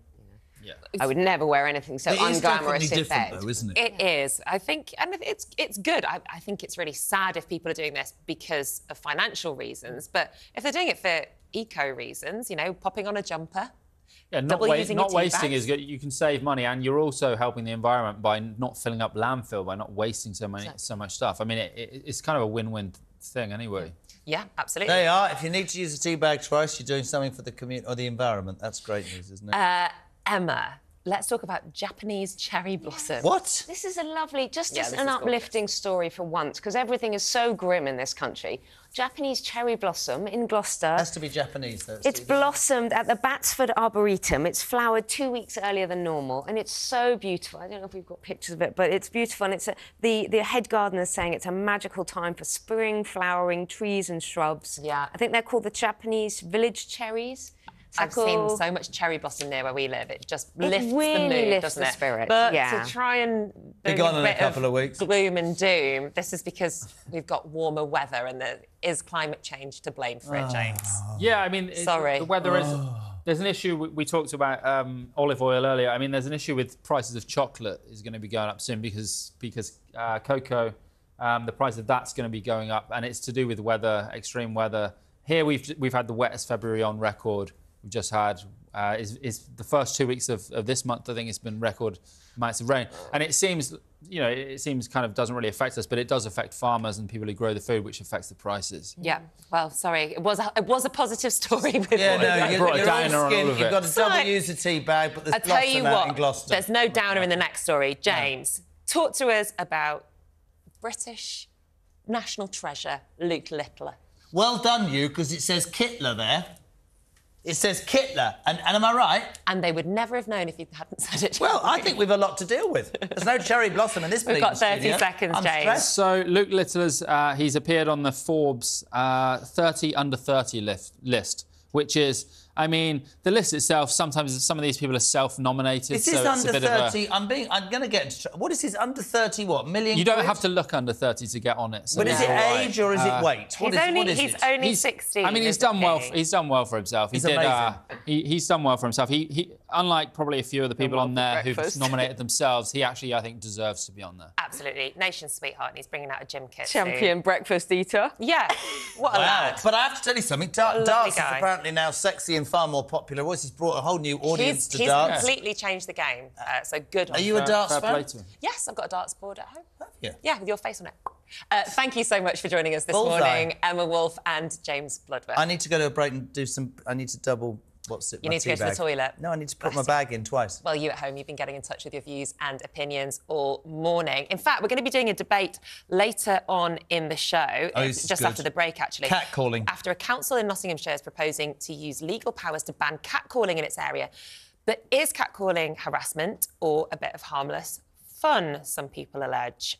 Ruth says, really? They can't enforce real crimes but want to do this nonsense? Paul, got to love these useless councils and politicians. They take, and give little or nothing back. Peter says, 50-year-old men catcalling schoolgirls is definitely out of order. There's two very different arguments in these following two messages, which sum up entirely why we're doing the debate. Doreen says, personally, I don't mind a bit of harmless flirting. It's about reading body language, but I totally understand and accept why not everyone enjoys these kinds of interactions. And strangely, Kevin. Well, we're going to be debating... Oh, sorry, Kevin says... No, read because it's interesting. I believe any man who has a daughter knows what it feels like when your little girl is surrounded by a group of males catcalling her. I don't care about their fun because it's totally intolerable to me. It's interesting if you've got a daughter. That's a really interesting point. I I'd agree love with Kevin. Your thoughts? Yes, and it shouldn't be the fact that you've got a daughter that you would even accept that was not on. Well, still to come on Talk Today, a council, as I've said, in Nottinghamshire is proposing to use legal powers to ban catcalling in its area. We're going to be debating all about that, whether it's right or whether it's wrong, after the break. This is Talk Today. It is 8:43. Good morning.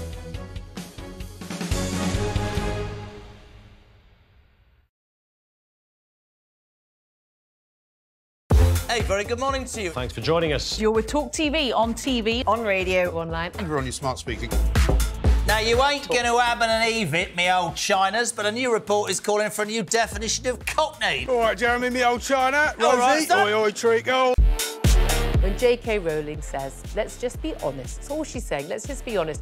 When a man goes out and kills, we should talk about them as what they are, a biological man. Trans woman, it's not a woman. Trans woman is a man. Lee would have to go much further than his statement. I mean, he did say that he spoke clumsily and he understood the Prime Minister's position, but I think he'd need to say that he'd got it wrong. Then I had a phone call this morning from Plymouth City Council, a lovely woman called Anna. And yeah, I've just received an email just saying that, yeah, I'm going to be getting a badge. Quite right too. It's that time again to get the violins out. That's right. Prince Harry has lost his bid for UK security after moaning he'd been singled out. You might as well be discussing an invasion of Daleks for all I really get this. but I am now on social media, having been dragged off my £8 Nokia, reluctantly kicking and screaming. I'm a huge hit on Instagram, as you probably know. What are you doing? I was just about to do it. Ooh! It's carry on. What just happened? Whoa, listen. There was a suggestion by some that maybe it would be nice to put a statue of the Queen on the fourth blimp. Mr. Khan apparently wasn't too keen on that. I'm sorry. I know it's coming and I can't stop laughing. So he suggested Alternatives. There's a sweet potato. That's quite a small statue then. Wasn't there also a prostitute? A trans sex worker. You don't really need one of those in Trafalgar Square. You just got to walk up to Soho, don't you? Why do you know this? Because I know everything. Was he just unlucky getting that question with an ice cream, or is it a sign of something more? Seemed like he was on a late-night show to attract a young demographic, and they put him in an ice cream store. I read the statement this morning from the family, and if any police officer reads that statement, if you don't cry for what you read from what the family is saying, it's heartbreaking, then you shouldn't be a police officer. The UK, I'd say, has lots of racism within it. I don't necessarily think it's a racist country, but it permeates our institutions. Yeah, but for her to say, come out and vote, and by the way, when I was 22 years old and I had an affair with a married man that I knew was married, the feminists failed me. I'm sorry. I think the feminists did fail her. It was another era. She was 22. We're supposed to have moved on from that. Don't hark back on something you did that was wrong. talkTV. It's the only place where you get the truth.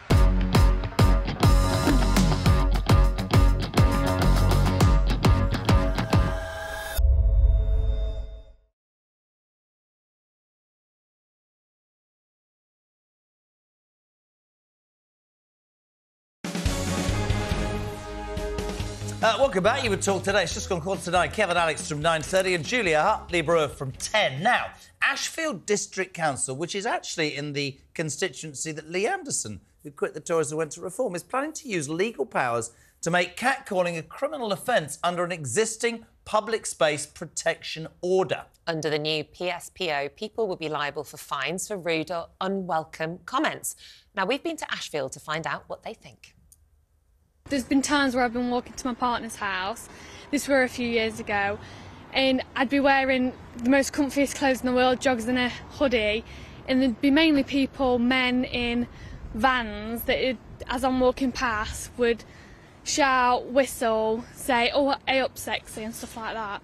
It's a bit uncomfortable. If it was offensive behaviour and some people didn't like it, that's fine. But if they were just ordinary liberal people like me, then it would be okay. But where do you draw the line?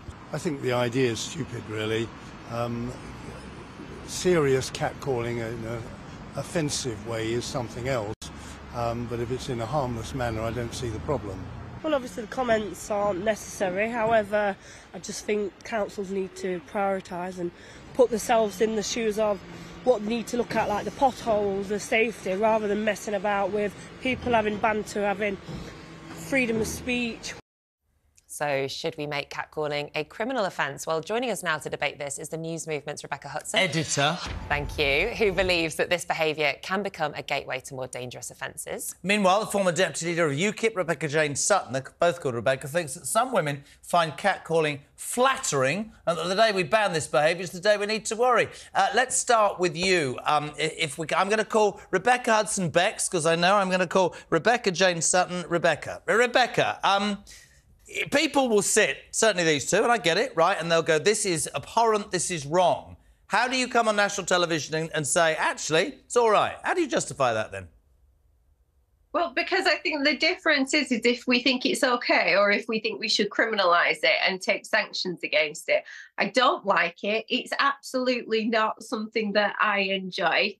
However, I think that we can't criminalise it because where do we draw a line on this? And we are in a state right now where we are letting people free from jails because our prisons are so full. And now we want to talk about doing something so, almost meaningless. And obviously, I'm looking forward to hearing the other Rebecca because obviously she has a stance that this can lead to further offending behaviour. But I would like to see one person who says, yes, I started out catcalling and then I became a rapist. That doesn't happen. There are it's not of nice, instances but we of that, can't Rebecca. criminalise it. There are plenty. Sorry? There are plenty of instances of that, but I'm going to bring in Becca Hudson to just give her point of view on this topic. Yes, thank you very much. Well, to address that initial point, we know that non-consensual, non-contact sexual offences, you can call it banter, you can call it being sexually aggressive in the street, literally does lead to some of the most heinous crimes against women that we have seen. We saw, for example, the murder of Zara Alina tragically in London a few years ago.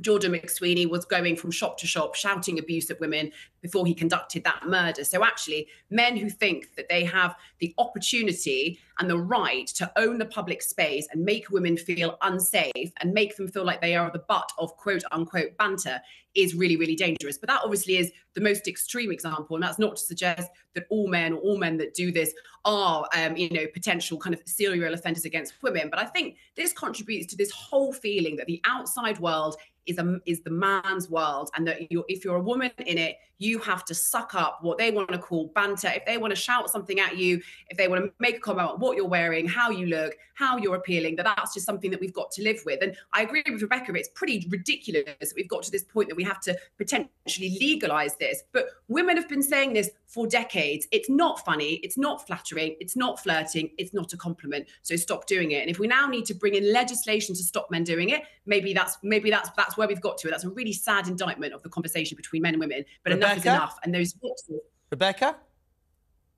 Yeah, I mean, it is a very sad situation, but where do we draw? Like, you're saying that obviously he went from shop to shop calling abuse. That's a little bit of a different situation. Catcalling is often a wolf whistle. And that's what I mean by show me one person that says that I started wolf whistling as people and then became a racist. Forgive me, I don't know any cases. So if there are any, please do inform me. Can I just say a rapist, not Sorry, a racist? rapist. Yeah.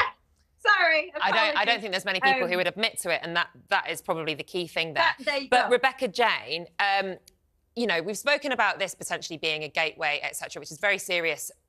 But in and of itself, we're not talking about somebody flirting in the street here, are we? We are talking about unwanted, non-consensual comments that are essentially done to intimidate women or make women feel objectified. You'd surely be supportive of that, of legislating against that?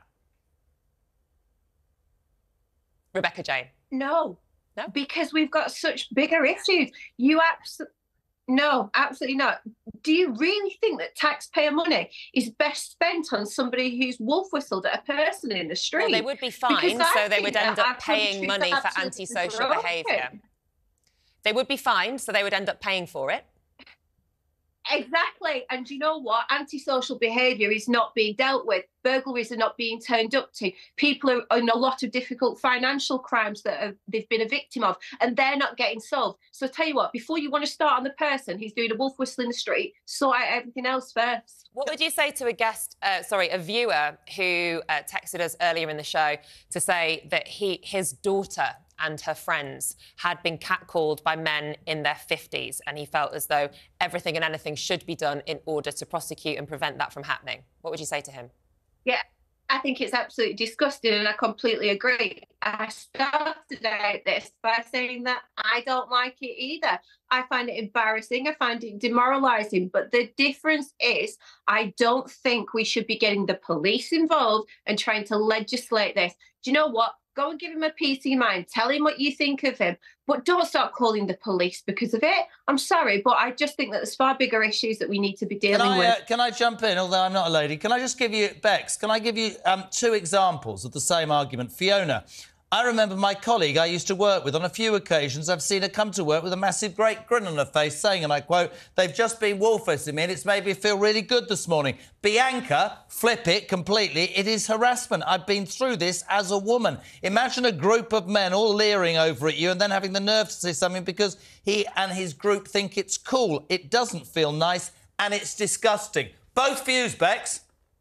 Yeah, totally both views. I think if some people see it as a compliment, there are other ways to get compliments. But if that behaviour is making people feel like your second commentator or the first lady that you voxed in Ashfield, making women feel unsafe, degraded and objectified, that it's worth dealing with. There are so many ways to compliment women in a consensual and polite manner. You don't need to leer. What do you say to Rebecca Jane, who says, "Oh, come on, this is ludicrous. Not everybody..." And by the way, I mean, I'm sat on the fence here for one obvious reason. I've got daughters and I agree with that man. However, is this symptomatic of a society that won't deal, as she says, with burglary and won't deal with problems, but is going to go and find somebody who goes, "Oi, darling." I'm on the fence, you know I am, but answer that question that she made, because I think it's relevant. Well, we're not talking about people going to prison, are we? We're talking about people getting £100 fine, which is a real sting in the wallet. So I think a great way to teach someone a lesson, you make an unwanted comment, you leer at someone, she complains, you're marched to a cash point. How embarrassing for you. You're £100 worse off and you've probably learned a lesson. And maybe you then intervene with your mates and say, actually, don't do that. Like, it's not worth it. And maybe you've had 1 minute to think about how you've made that woman feel. And I think that's brilliant. And this isn't about decriminalising burglary or letting them get away with it. It's about dealing with a really core issue that we have in society here, where women are made to feel unsafe by men all the time, and it's sickening. Rebecca Jane, it's not men that are self-reporting themselves to the council here. It would be the person, the victim, who's on the receiving end. Therefore, isn't there an argument to say that whoever is doing this wolf whistling or catcalling and thinks that it's welcome and thinks that it's flirty, better actually be sure that they're doing that, because it's not on what they intend to do, it's how it's received by the individual. And if they better be pretty certain if that kind of comment is going to be actually welcomed. Right. Fair point. However, that is the most unbelievably difficult thing that you're ever going to have. So don't do it. To try and hang on a second, I've not finished. So that's the most difficult thing you're going to have to legislate, because what's going to happen is you're going to get an abuse of the process. You've missed the point in all of this of how many rapes are not convicted, and now you think that somebody's going to go and report it to the police and they're automatically going to be believed. What about the people that have got a grudge to grind? I could carry on doing this all day. To everybody who's called Rebecca, I'm just going to finish with Stephen. I was wolf whistled a little while ago by a young woman. I'm a 61-year-old man. I was actually flattered and it made me chuckle. Whether it was serious or not, it is just a bit of fun and it did my self-esteem no harm. I can tell you people should stop worrying. I can tell you, Stephen, that other people would worry. We can carry this debate on whether it leads to worse behaviour, whether it's a sign of a bigger problem, I don't know. But anybody called Rebecca, thank you for coming on. How threatened would a 61-year-old man be of a young woman? Well, only he can say that. I'm not 61. I need to go to the loo. Can you crack on? Yes, please. Thank Two Rebecca's, two very strong opinions. Rebecca Hudson and Rebecca Jane Sutton, thank you both for joining us. Well, still to come, Shadow Health Secretary Wes Streeting has branded NHS treatment of kids questioning their gender as scandalous. We're discussing that and finding out what else he had to say next. Do keep getting in touch with your views and your opinions. Talk today at talkTV. Text to 87222. Almost 9. We're coming back. Please join us or we'll be on our own. Ta-ra.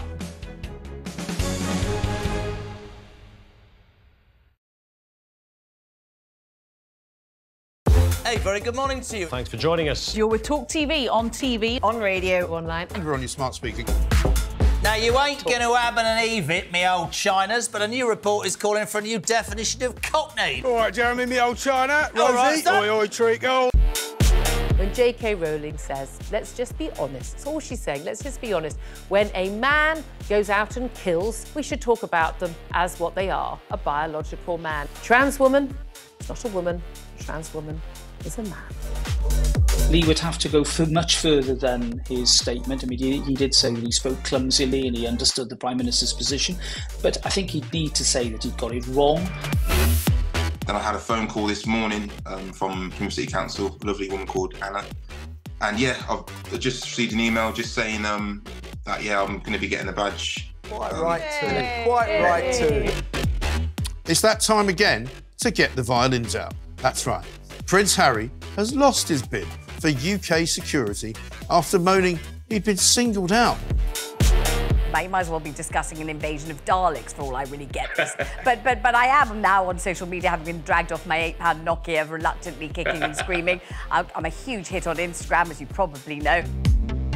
What are you doing? I'm just about to do it. Ooh! It's carry on. What just happened? Whoa, listen. There was a suggestion by some that maybe it would be nice to put a statue of the Queen on the fourth plinth. Mr. Khan apparently wasn't too keen on that. I'm sorry. I know it's coming and I can't stop laughing. So he suggested alternatives. There's a sweet potato. That's quite a small statue then. Wasn't there also a prostitute? A trans sex worker. You don't really need one of those in Trafalgar Square. You just got to walk up to Soho. It's only about Why do you know this? Because I know everything. Was he just unlucky getting that question with an ice cream, or is it a sign of something more? Seemed like he was on a late-night show to attract a young demographic, and they put him in an ice cream store. I read the statement this morning from the family, And if any police officer reads that statement, if you don't cry for what you read from what the family is saying, it's heartbreaking, then you shouldn't be a police officer. The UK, I'd say, has lots of racism within it. I don't necessarily think it's a racist country, but it permeates our institutions. Yeah, but for her to say, come out and vote, and by the way, when I was 22 years old and I had an affair with a married man that I knew was married, the feminists failed me. I'm sorry. I think the feminists did fail her. It was another era. She was 22. We're supposed to have moved on from that. Don't hark back on something you did that was wrong. talkTV. It's the only place where you get the truth.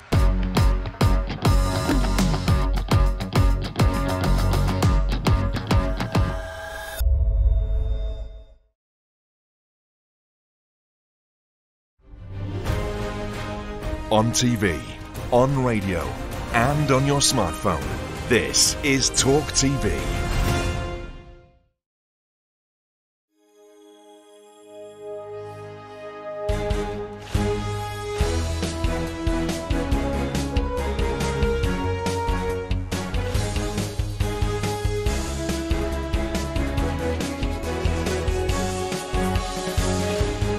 This is Talk Today with Jeremy Kyle and Nicola Thorp. Good morning, it's 9 o'clock on Thursday, the 11th of April. It absolutely is. You would Talk Today on TV, radio, online and your smart speaker. These are Thursday morning's top stories. Developments overnight in Bradford as 25-year-old Habiba Massoum is charged with murdering a mother who was stabbed while she pushed her baby in a pram. A trans treatment row ignites inside the Labour Party after the Shadow Health Secretary Wes Streeting threw his support last night behind that 4-year CAS review. And forget the croissant, the cronut or the cookie. This morning, it's all about the crookie. That's crookie to you and me, Jeremy. Well, we'll go live to a baker causing a culinary sensation. And warm and sunny in April. What a time to be alive. I'll have the details in the forecast at the end of the programme. Cheers, Naz. Well, now it's time for your headlines with Emily. Thank you, Nicola. Good morning. The man police arrested over the fatal stabbing of a mum in Bradford while she was walking her baby in a pram has been charged with murder. Habiba Massoum, who's 25, is due to appear at Bradford Magistrates Court this morning. He's also charged with possession of a knife. Massoum is accused of stabbing Kalsuma Akhtar, who was 27, in broad daylight on Saturday. She died later in hospital. The victim's family described her as polite and humble and someone who made the people around her laugh. We'll be live in Bradford in a moment. A woman who died following a stabbing in London has been named as detectives continue to appeal for information. The body of 27-year-old Camonan Thiam Fanit was found on Monday in Westminster after her friends contacted police concerned about her welfare. She was known to friends as Angela, and neighbours reportedly heard 2 high-pitched screams hours before her body was found. The US president has vowed support for Israel amid threats by Iran to retaliate for this month's deadly strike on its consulate in Syria. Joe Biden said the US's commitment to Israel is ironclad and that it will do all it can to protect Israel's security. Here, and nearly half of NHS staff are looking for a new job outside of the service. Figures released today found 47% of people have spent time looking at job adverts to leave the NHS, while around a third had actively inquired about it. Well, former NHS Trust Chair Roy Lilly has told Talk Today that he's not surprised. We're seeing a lot of youngsters now who once went into nursing because they sort of wanted a job for life. It was a career. Now they're saying, you know what, I want a job and a life. And a lot of them are leaving the NHS. And a once-a-day pill to treat migraines has been given the green light on the NHS in England, which could help relieve symptoms in more than 170,000 people. The drug will be an option for frequent sufferers who've tried at least 3 other treatments without success. But there are calls this morning for the life-changing pill to be made more accessible on the NHS as quickly as possible. You're up to date with the headlines. I'll have another update at 10 o'clock. Thanks, Em. We start this morning and this hour in Bradford, where a 25-year-old man has been charged over the murder of a mother who was stabbed to death as she pushed her baby in a pram. Well, Habiba Massoum from Burnley will appear in court later after he was arrested during a 4-day manhunt following the killing of 27-year-old Kalsuma Akhtar on Saturday. Our correspondent Nick Ellaby joins us live from Bradford with the very latest. Good morning, Nick. Good morning, Jeremy. Good morning, Nicola, as well. Bradford Magistrates Court about to open here, and Habiba Massoum, as you've mentioned, 25 years old, known resident of Burnley, has been charged with murder and also possession of a bladed article. He'll appear here at the court later this morning. It follows the killing of 27-year-old mother Kulsuma Akhtar, who was stabbed to death in broad daylight here in the centre of Bradford on Saturday afternoon. It happened just a mile to the north of here, the northwest edge of the centre of the city, at the corner of Westgate with Drewton Road. And she was pushing her baby in a pram, and a shocking detail of this already shocking case. And it's a case that people around here are talking about a lot and have their eyes on. There is footage of police caring for the baby after the killing. Unfortunately, Miss Akhtar died in hospital of her injuries. Paramedics weren't able to save her. Habib Massoum, who was arrested on Tuesday morning, 150 miles to the south of here, in Aylesbury, in Buckinghamshire. That's after a 4-day manhunt. Police raided properties in Burnley, in Oldham, and also in Chester. And they've also arrested, and at the moment holding, 4 other men from the West Midlands area. They're being questioned on suspicion of aiding an offender and also on drugs charges as well. And there's a 5th man who was arrested in connection with this case from Chester, but he's now been bailed. The police, West Yorkshire Police, have referred themselves to the police watchdog over this incident, the IOPC, that's the Independent Office for Police Conduct, because they had contact with the victim, Miss Akhtar, before she was killed on Saturday. Now, Miss Akhtar's cousin has described her as loving, caring, humble, and also having the gift of being able to make people laugh. It's reported her mother, living in Bangladesh, has been constantly crying since she heard the news. But that headline again, Habiba Massoum, 25 years old, known to be a resident of Burnley, will appear here at Bradford Magistrates Court later this morning, charged with murder and possession of a bladed article.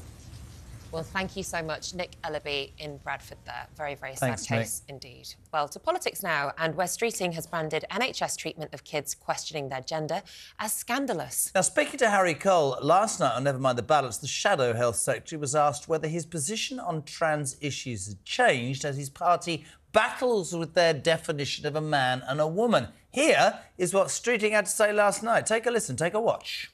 They ran a campaign saying trans women are women, get over it. Do you agree with that? No, it's to the extent that, look, and I say this with some self-criticism and reflection, if you'd asked me a few years ago on this topic, I would have said trans men are men, trans women are women, some people are trans, get over it, let's move on, this is all blown out of proportion. And now I sort of sit and reflect and think, actually, there are lots of complexities. Isn't that the problem, that leading figures like yourself, and I'm not just singling you out, but leading figures like yourself were saying, get over it, no, when people were trying to raise the facts. So you regret, I absolutely take the criticism on the chin. Well, joining us to discuss this is the Sun's columnist Trevor Kavanagh. Trevor, good morning. What did you make of that interview with Harry Cole? Well, I think Harry's done the job. I think he's actually prized out of the Labour health spokesman and hopefully the whole of the Labour Party the admission that they've got it terribly wrong. What they haven't said is how many children, young people have had their lives ruined by the sort of treatment and medical attention and indeed surgery that has destroyed some of their lives. The interesting thing for me is, and I said this yesterday, Trevor, and you've got so much experience, you'll be able to answer this. For me, the big issue, we talked about it all week, is actually that any time you try and have a trans debate, for want of a better thing, you get accused of all sorts of things. There's certain things in this country you can't talk about. I think the very fact this woman took 4 years and has highlighted the thing about children is the most important thing. And whether Labour is jumping in line or whether the Tories should have done more after 14 years, the fact of the matter is, to young kids who don't know their minds, going through surgery, giving puberty blockers, for me the whole thing centres on, Trevor, I've been saying it for 48 hours, it shouldn't be an instantaneous decision. It should be done in the right way with counselling and the involvement of both parents and all sorts of people. And actually, we are all as a society responsible. We need to say, yes, this can happen, but we need to make safeguards right and proper, don't we? Well, I think that 99.9%, to quote Keir Starmer's figures, would agree with every word you say there. And if people had listened to the overwhelming majority of people in this country with common sense, this would never have happened. Yeah, great. But this is sort of mass hysteria that comes not just with vulnerable adolescents who are going through difficult times, is a sort of mass hysteria which is engulfing us all in the culture wars, and not just on trans, which is the most difficult one of all. There's the problem of climate change, net zero, and all of the problems with Islamophobia. This is why we have the hate crime in Scotland, almost entirely because of the trans issue. And we did that earlier. 7,000, wasn't it, Nick?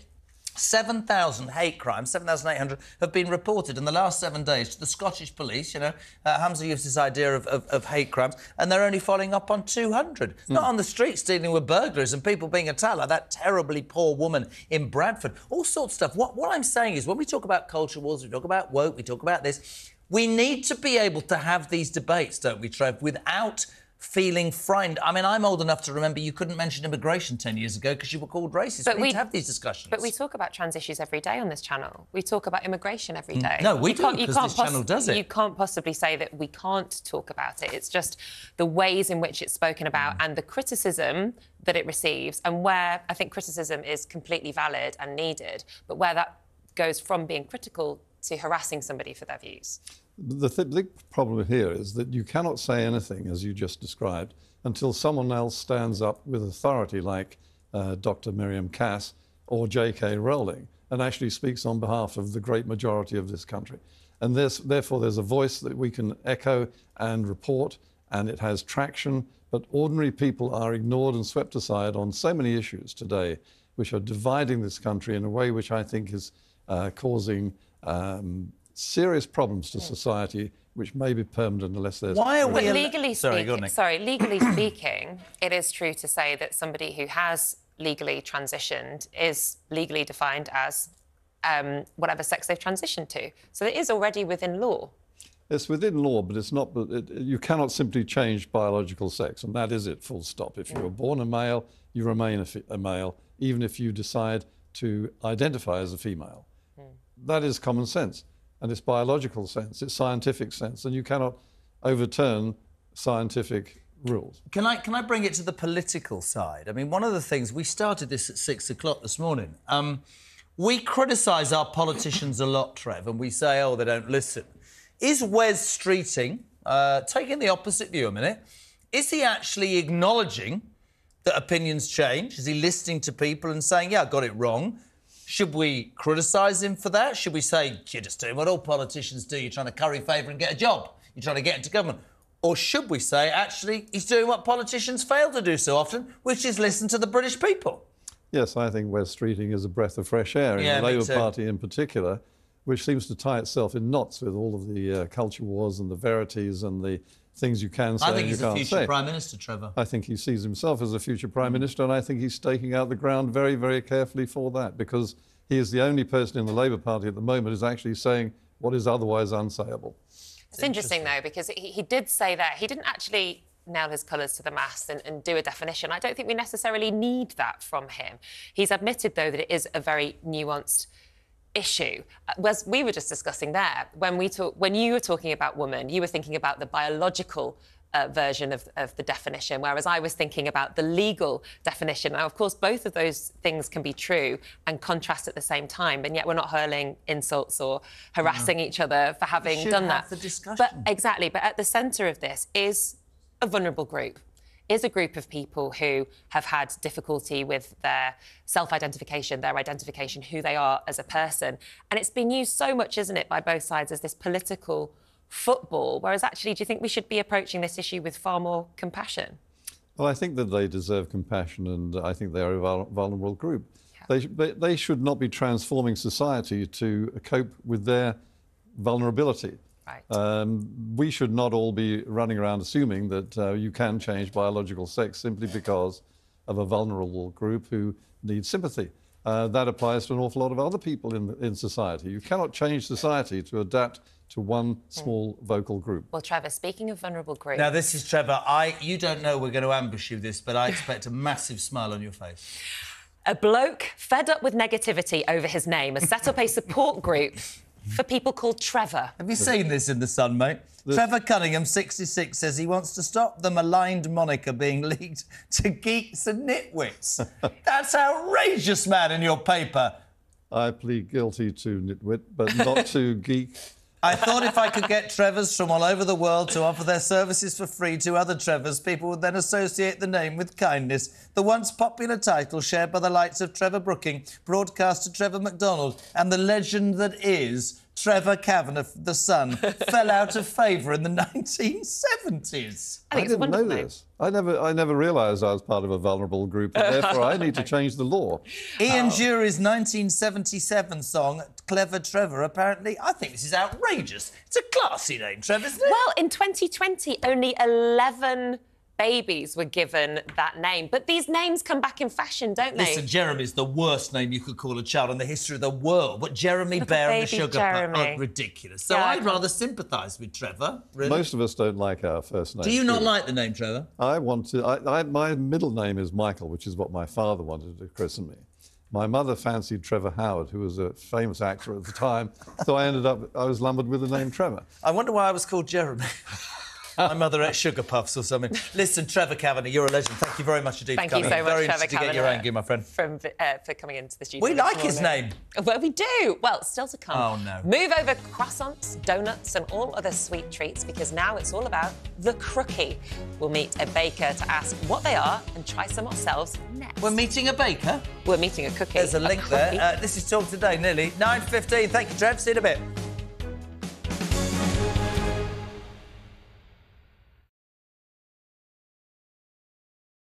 Hey, very good morning to you. Thanks for joining us. You're with Talk TV, on radio, online. And we're on your smart speaking. Now, you ain't going to have an eve it, me old Chinas, but a new report is calling for a new definition of cockney. All right, Jeremy, me old China. All Rosie, right, oi, oi, treacle. When J.K. Rowling says, let's just be honest, that's all she's saying, let's just be honest. When a man goes out and kills, we should talk about them as what they are, a biological man. Trans woman, it's not a woman. Trans woman is a man.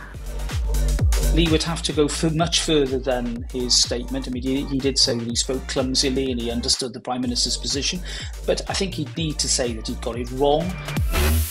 Then I had a phone call this morning from Plymouth City Council, a lovely woman called Anna. And yeah, I've just received an email just saying that, yeah, I'm going to be getting a badge. Quite right too. It's that time again to get the violins out. That's right. Prince Harry has lost his bid for UK security after moaning he'd been singled out. You might as well be discussing an invasion of Daleks for all I really get this. but I am now on social media, having been dragged off my £8 Nokia, reluctantly kicking and screaming. I'm a huge hit on Instagram, as you probably know. What are you doing? I was just about to do it. Oh! It's carry on. What just happened? Whoa, listen.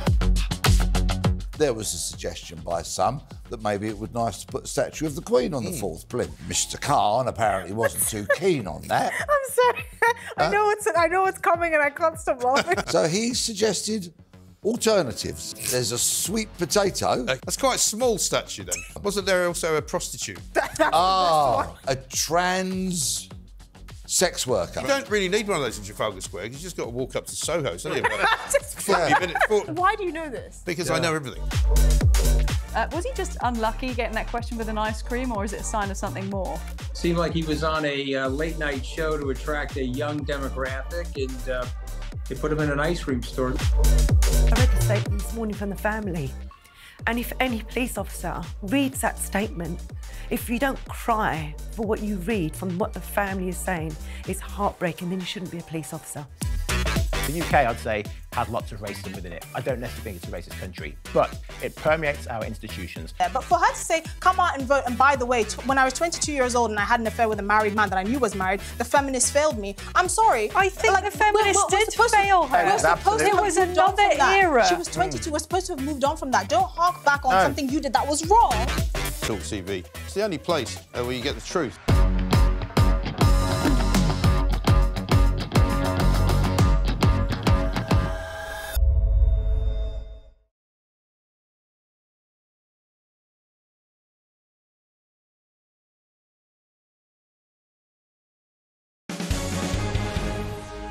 Welcome back to Talk Today. It's almost 20 past 9. Kevin and Alex are here at 9:30. Julia from 10. Now, move over cookies and cronuts. What's a cronut? That's a croissant mixed with a donut. Crazy. It's all about the crookie. Apparently, the new sweet treat combining a Parisian croissant with an American-style cookie dough has been making culinary waves on social media. I hate how good that was. Well, joining us this morning is baker and cookie enthusiast Leanne Mail.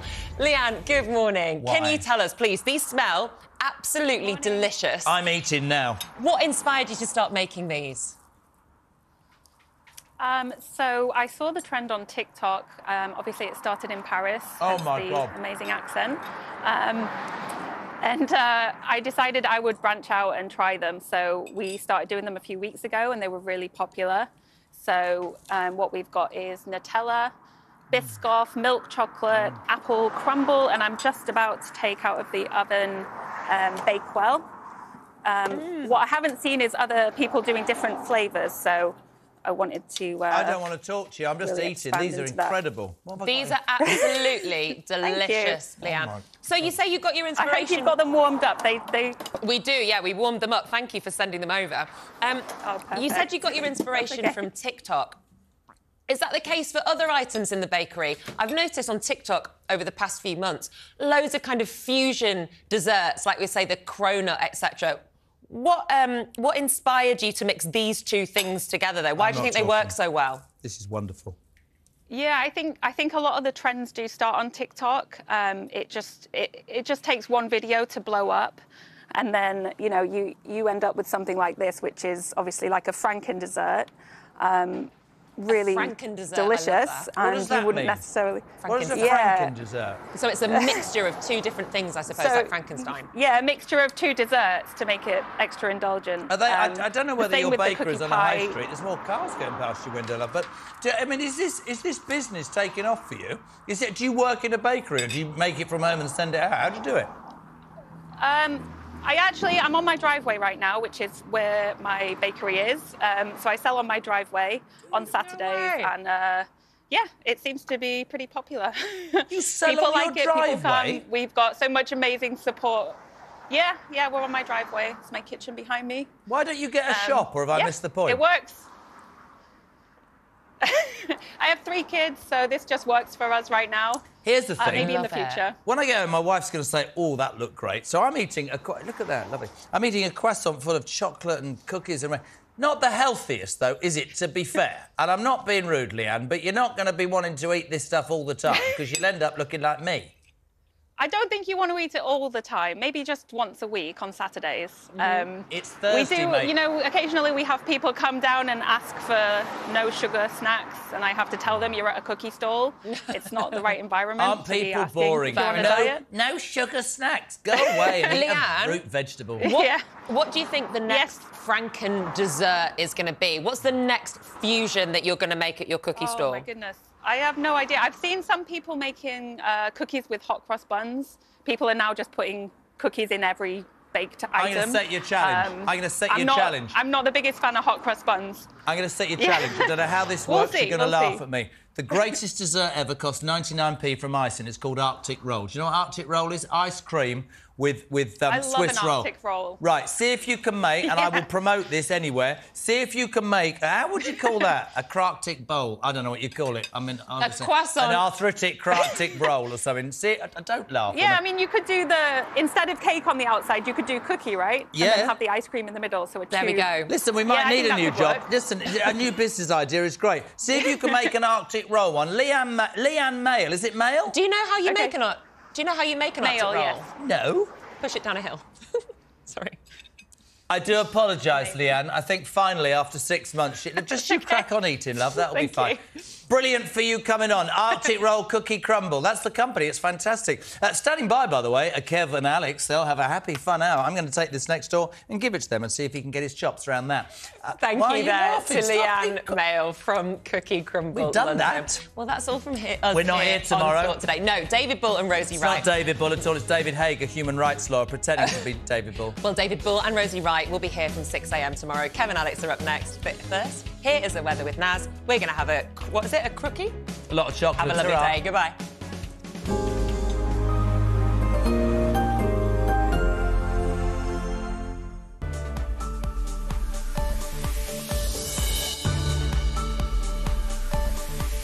Times Radio sponsors talkTV weather. Hello, it's finally looking warm and bright across much of the UK for this afternoon. Not everywhere, though. Along southern areas of England, mainly around the south coast, it will be murky, cloudy, and there will be some patchy light rain and drizzle. But everywhere else, some good spells of sunshine, largely dry as well, and above average temperatures. We could locally see highs of 19 to 20 degrees Celsius. This most likely around the East Midlands towards East Anglia. But as I said, everywhere seeing above average temperatures.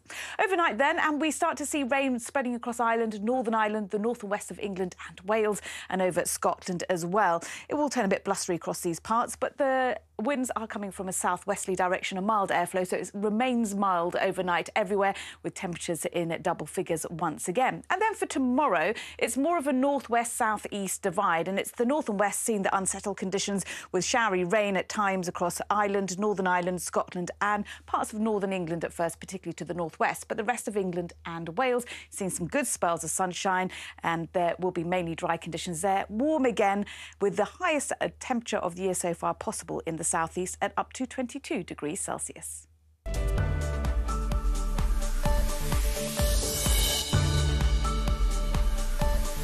Times Radio sponsors talkTV weather.